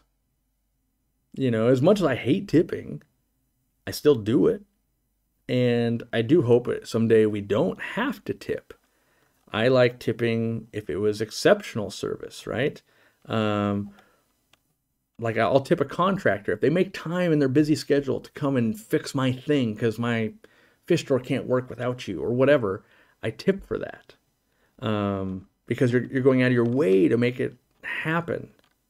But if same work, let's say like, well, I need to do a thing, fit in your schedule in the next 5 years. I don't necessarily go out of my way to tip a ton because they were able to do it on their schedule whenever it made sense. And if they didn't do anything out of the ordinary, like they just did the work. It's just, same thing. I don't tip when I go buy a glass aquarium. I don't tip going, well, make sure that gets to the person that made it at the factory. You just buy it. But if someone, someone helped me load it in because it's a big tank and I couldn't have done it, hey, you tip them. Hey, thanks for helping me. You went above and beyond. This didn't include help load it into my car fee. So here's some money. Thank you for that. Everyone sees the wait staff as good or bad with the food unless they don't turn in the order correctly and they're just a middleman. I think probably a big portion do. For me, it's almost... for me, it's usually messed up food. Hey, I didn't want onions, or I did want extra gravy, or I did want this. And I realize that they're not the person preparing the food. But being that you took the order, I do think there's some responsibility there to let's make sure it was right. And I know I have to do that all the time in my business of just because I didn't screw this thing up doesn't mean that's not still my responsibility. You paid me to make sure it was correct, and then it wasn't correct. It's still my fault. So, don't get me wrong. Probably 30% of all the meals that my wife and I eat are incorrect, just on average. Normally we don't say anything unless it was something that makes it inedible. Like my wife just will not eat seafood. She'll puke. Will not do it. So if we order something of hey, can we get chicken enchiladas? And they come out as shrimp? Going back. Can't do it. Not happening. And it just happens to be that way too often. So.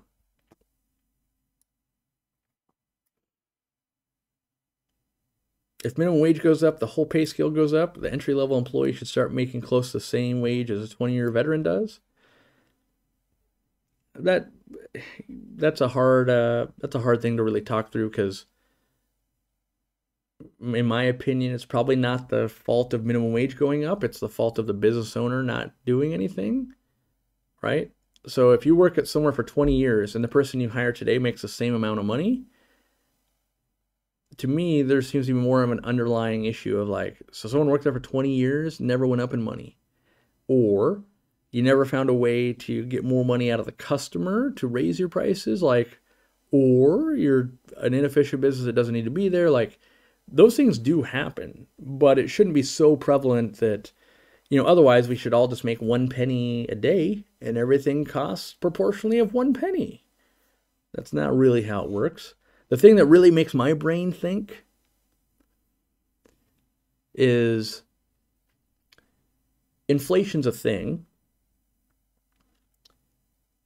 But back in my day, an Xbox or a PS1 or 2 or whatever was $200. Now, they're $500 due to inflation and some other stuff, right?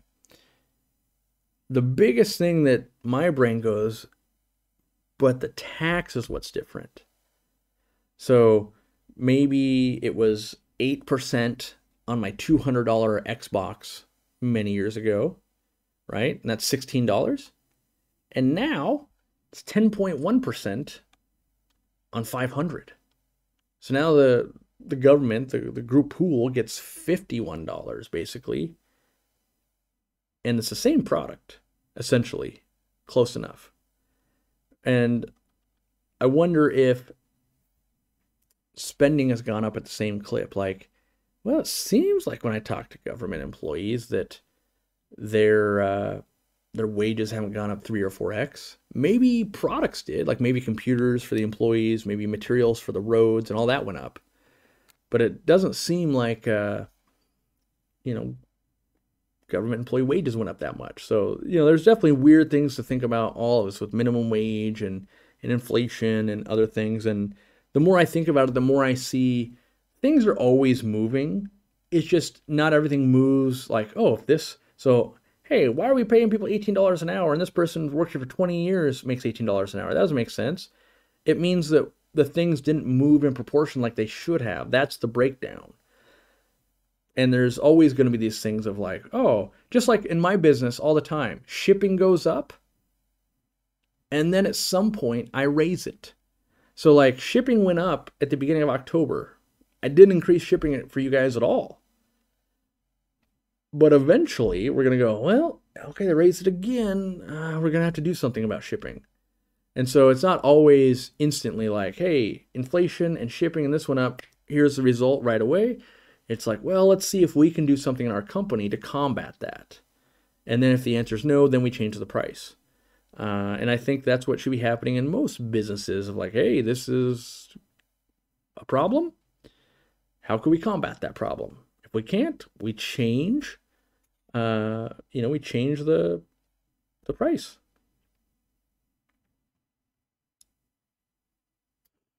Do you give homeless on the street with a sign money? No. Nope. Well, I'll say my wife because I don't really partake in it, but my wife does all our charitable giving. And, I've told stories in the past on when we were both working late and we had long hours from work at the store and her doing that, where one of the reasons I married her is even after a crazy long overtime shift, she had to stop and get gas because she couldn't make it back home without it. And it was like a block from home. She saw some homeless digging in the trash looking for food. She went through the McDonald's drive-in across the street and bought them $10. They're like dollar burgers and chicken sandwiches. I think it was 5 and 5. She then handed it to that gentleman, came home.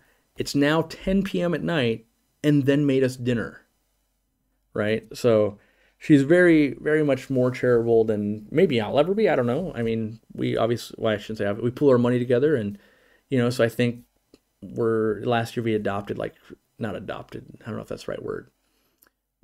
She chose to buy presents for like 15 kids that wouldn't be getting presents, so she sponsored all that. We try to give a decent amount to, I think one of her places she likes to donate to is Cocoon House, and then other places, and so, but I don't like handing money to someone who's homeless. Not that I wouldn't help them. I don't want to have to do the mental gymnastics in my brain of like, oh, are they just going to go buy drugs? Are they going to do this? And because I realize I'm too lazy of a person to walk in or drive somewhere, buy the food, and go back and hand it, I just don't do it. And we funnel it through my wife giving stuff back. So it's the same reason I don't round up at like PetSmart or Petco. Do you want to round up to donate to this? Like, no, I just want to donate myself or have my wife do it instead of that. So, and it's because I don't want to have to spend the time and fully research, like, is there a tax loophole that is benefiting PetSmart, my competitor, by taking in the donations, being able to write that off, even though it's going to a good thing? Is this actually a good thing? Instead, I can go, you know what? No. The answer is no right now. And then the stuff that my wife has researched and I agree with, let's do that. That sounds amazing. So, yeah.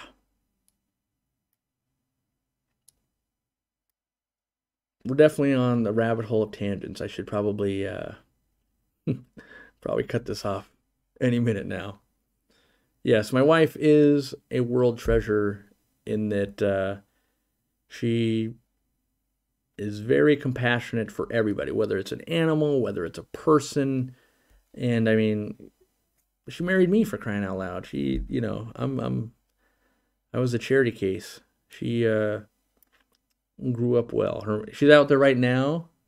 Here's maybe a good example.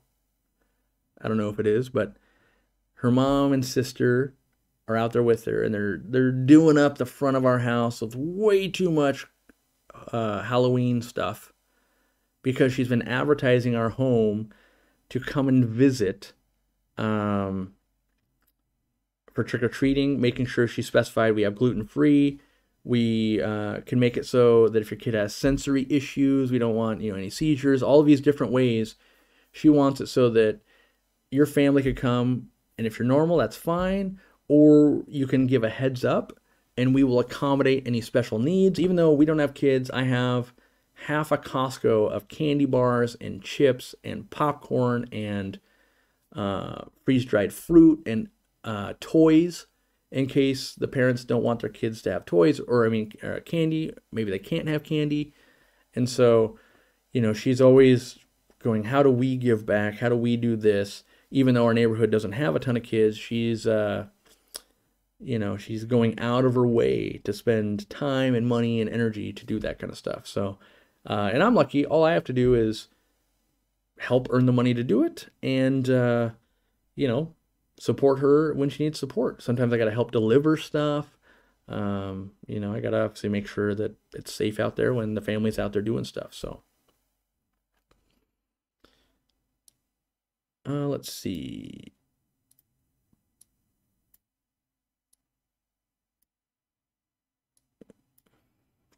Thoughts on State of Magic the Gathering? I don't know. I kind of want to get back into playing some games. It's more of a movement to how do I get out of my house and go back to hanging out with people.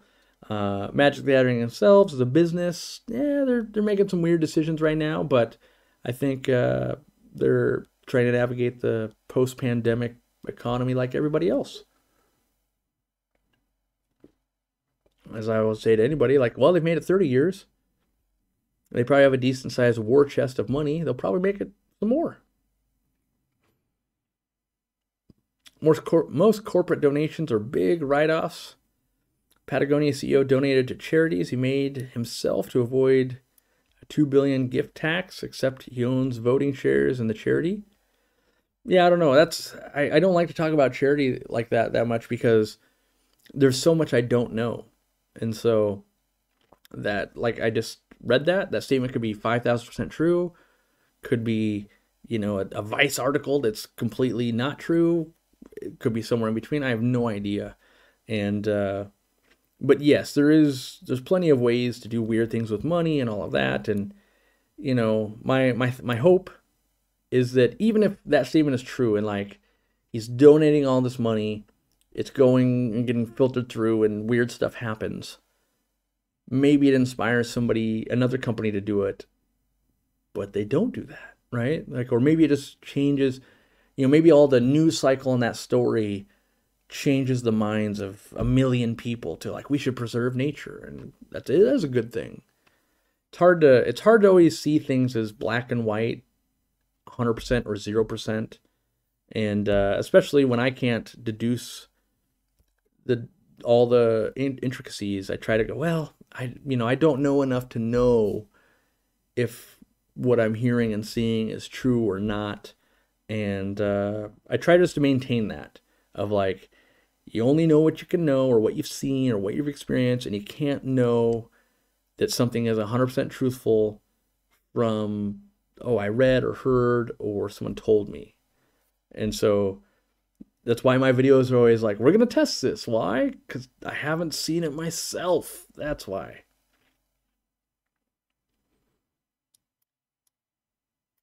Let's see. Living in your car sucks. I did it with my cats, but still figured out how to keep my job and get an apartment. So there are ways out of being homeless, but it takes a lot of will and sleep deprivation. I've known, quite a few people that have been homeless at different points. Some have been employees and things like that. Luckily, myself, I hadn't been homeless. I did grow up very poor on welfare and, stayed at a lot of relatives' homes and things like that. But, I've been fortunate that I always did have a roof over my head. And, there's ways out. Sometimes there's not ways out, though. Sometimes there's not. But, yeah. What's the best way to grow Balbitis hutulati? I put it in my tank with CO2. Only tank that has space with special requirements. Mostly a set and forget, a little bit of nutrients and stuff. And just keep letting those rhizomes get huge. Most people with cardboard signs and a sad puppy aren't truly homeless. The people walking down the street that you see in the town every day could be the ones living in their cars and such. I mean, I definitely have seen documentaries and stuff like that on where, like how much money you can make if you pretend to be homeless. But at the same time, even part of the problem becomes, even if, let's say, 30% of the homeless people are fake. Fake is the word, right? Like they have a normal job, they own a home, whatever it is. It's still hard to be like, well, I won't help anybody because 30% will go to non-good things. If you're still 70% good, that's good, I think. So it gets really hard. And that's where every charity, I truly believe, like I've spent way too much time thinking about this, but true charity, in my mind, for me personally, could only exist if I donate money and no one will ever know that I did it, and I'll never know who it may have benefited. So I've actually said this money will no longer be mine. I hope it will go somewhere useful. I'll never get to know where it went, and no one will ever know it was me. I believe that is the purest form of charity that I can think of. Because in my mind, to me personally, when I give to charity, there's always a little bit of it that likes the recognition you get of like, oh, thank you for helping out, or you got this card, or you got an invite or something. So there's always a little bit of that taints it for me. Even though I think I'm doing a good thing, I still wonder, like, is this truly charity? So, yeah, so that's my own personal definition of, like, I think to truly, truly do charity with the purest intentions, those parameters have to be set on myself to know. Like, yep, I'll never know where it went, and no one will ever know I gave it. That's the only way I think I could do pure, true charity and not doubt myself thinking, did I do it for recognition? Did I do it to make, because even making somebody else happy is rewarding, right? So, yeah.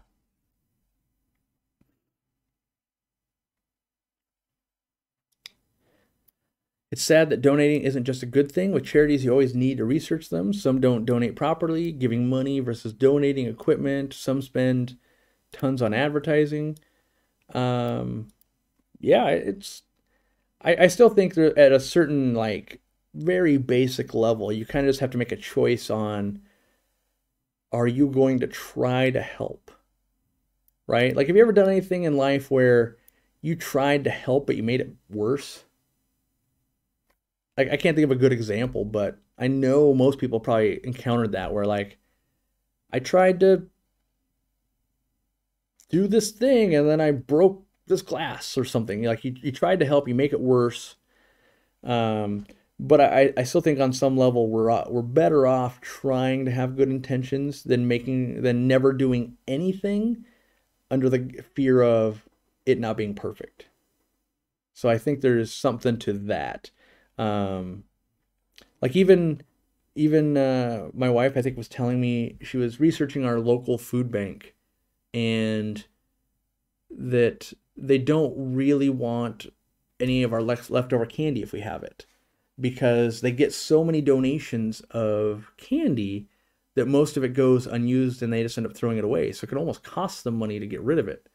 And it's still way better to give healthier food, I guess, like stuff that won't be in excess, which makes sense, right? Like, oh yeah, if everybody's done with Halloween and hands over the 5-gallon bucket of candy, like, we still need potatoes and we still need meat and we still need stuff. So, but it was interesting to learn, like, oh yeah, you're not necessarily helping. Makes sense. Yeah, you don't need candy. I mean, if you have no food, some food is better than none. But if the goal is to help, oh, well, I should help in this way, right? I should try and do, it differently. On the plus side, you feeling good about yourself? Giving to charity doesn't bother the recipient. In fact, the receivers often love to see the giver enjoying it too. Yeah.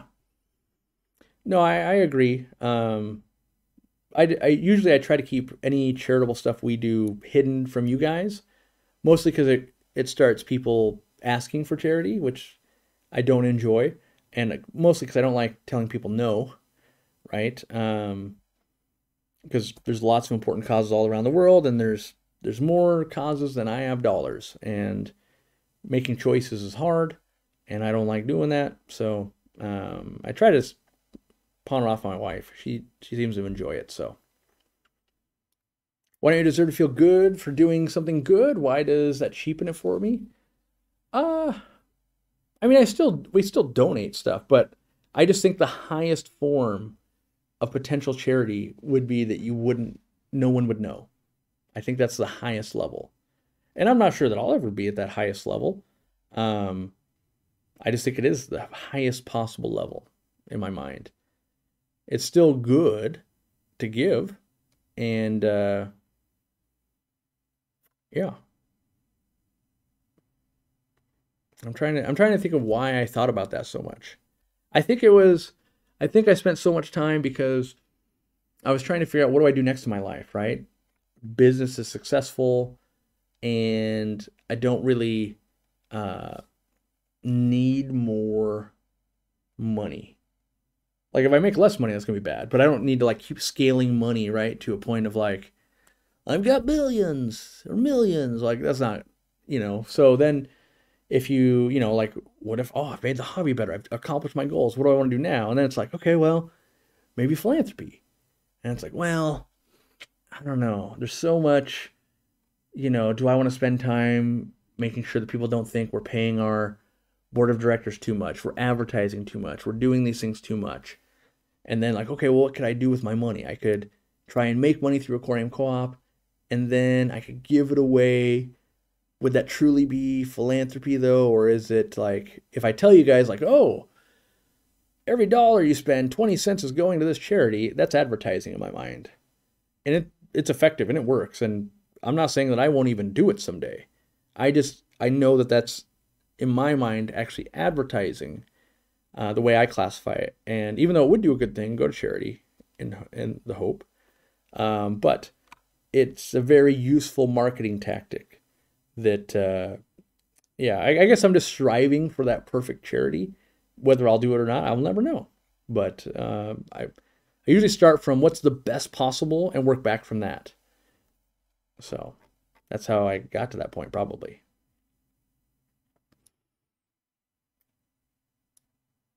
60-gallon big enough for 2 Aranda goldfish? I think so. Keep up on the water changes and yeah, don't feed too crazy. I think it's doable. At the very end of like, oh, they're 12 years old and they're honkers, it might feel a little small for them, but you got a lot of years ahead of you with that. All right. All right. As Mr. Ed says, very little fish content this week. Corey's in a philosophical mood today. It's probably the sign that I need to log off and go monitor the Halloween decorations and pet my dogs, and then get ready to clean the studio and everything because I've got Aqua Pros coming over this next weekend to hang out, and yeah. All right. Looking for last comments that make sense. Sounds like you don't want to take advantage of people who are less fortunate than yourself to me. You don't want to make it about you. Yeah, I mean, that's basically it. I mean, in my mind, like I'm in a good spot. Let's be real. I own Aquarium Co-op. I got 30 employees. Our products are in 60 stores. Like anyone that starts, like counting the beans and tallying, like, wait, that's probably a lot of money.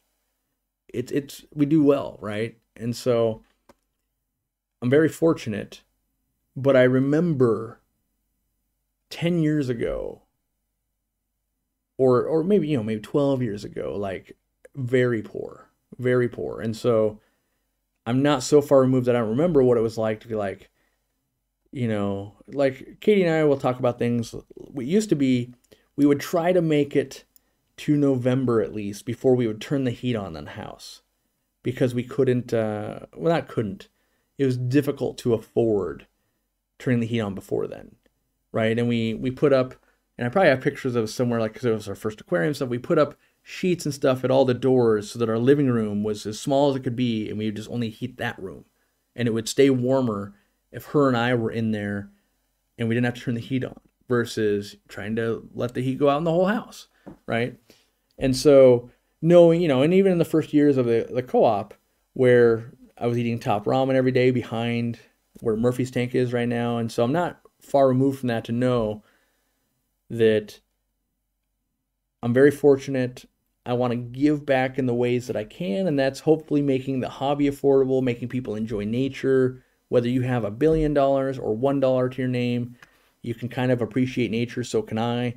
And, I will try to do whatever I can to make sure the business does continue to do what it does, but not only maximize profit. We do need profit. We always have to have profit. Otherwise, one bad mistake, we go out of business, right? My light flops, we're out of business. But I think we can also do a lot of good when times are good, and so we try to do that. And that's why at a lot of the Aquashellas, Aquashellas cost us about $25,000 to do, from all the t-shirts, the shipping, all of these things to give out. It is a form of advertising, but it's not nearly as efficient as Facebook ads or other things we could do. But I think it's what I want when I was at the shows. Like, why wouldn't they just, I'm advertising. Why wouldn't they give me the shirt? Things like that. So, IKEA has their meatballs, co-op gravy. Yep. I do like the IKEA meatballs. I never get them because we almost never go there, but they are tasty. I've had them at camping before. Water is life means tanks bring an enjoyable life. There is a quote. Oh, it's on my phone. I can't access it. Let me see if my old phone syncs photos or not. There was a good quote that I read today. I was like, hey, I like that. It does sync. Apple, you're amazing. Oh, okay, it did. So it was from Andrew Huberman. If you don't know who that is, it's a guy that basically makes a podcast that works for Harvard, and I think he studies brains. And I only listen to him like a couple times a year mostly. But this quote that I don't even follow this guy. I just came across my Instagram this morning while I was waking up. Addiction is a progressive narrowing of things that brought you pleasure. So that really resonates. Like, oh, I love aquariums. Guess what? I only live, eat, and breathe aquariums. Like, that is the definition of addiction. Happiness. So, addiction is the progress of narrowing things that bring you pleasure. Happiness is a progressive expansion of the things that bring you pleasure. So instead of narrowing what you like and becoming addicted to it, you're expanding things that bring you pleasure, bringing you diversity. The former emerges passively, the latter takes work. So passively, you get addicted to things. It takes effort to have a wide scope of things that are bringing you joy, basically. And then the second part of that is a general rule: beware of anything that delivers high dopamine with minimal effort. Enjoy the little things in life, of course, but keep the amount of dopamine scaled with the degree of effort to reach it. So those resonated with me today because I saw them and I was like, yeah, that's exactly what I'm feeling like. I got a lot of enjoyment out of going to the movies. The effort was high. The dopamine was fine versus sitting at home and just watching Netflix. So, alrighty. Thanks for hanging out. Long stream. I will see you guys in a video coming up. I'll see you next Sunday. Have a safe holiday tomorrow if you're going to celebrate it. If not, avoid that Monday traffic, and we'll see you next Sunday live and sooner in a video. So thank you so much. Let me line up my stuff and hit those done buttons. Why can I not find them? Oh, because I'm in front of myself. That's why. Gotta find them all. Crazy house. That's in the way. There we go. All right. We'll see you around. Thanks, everybody.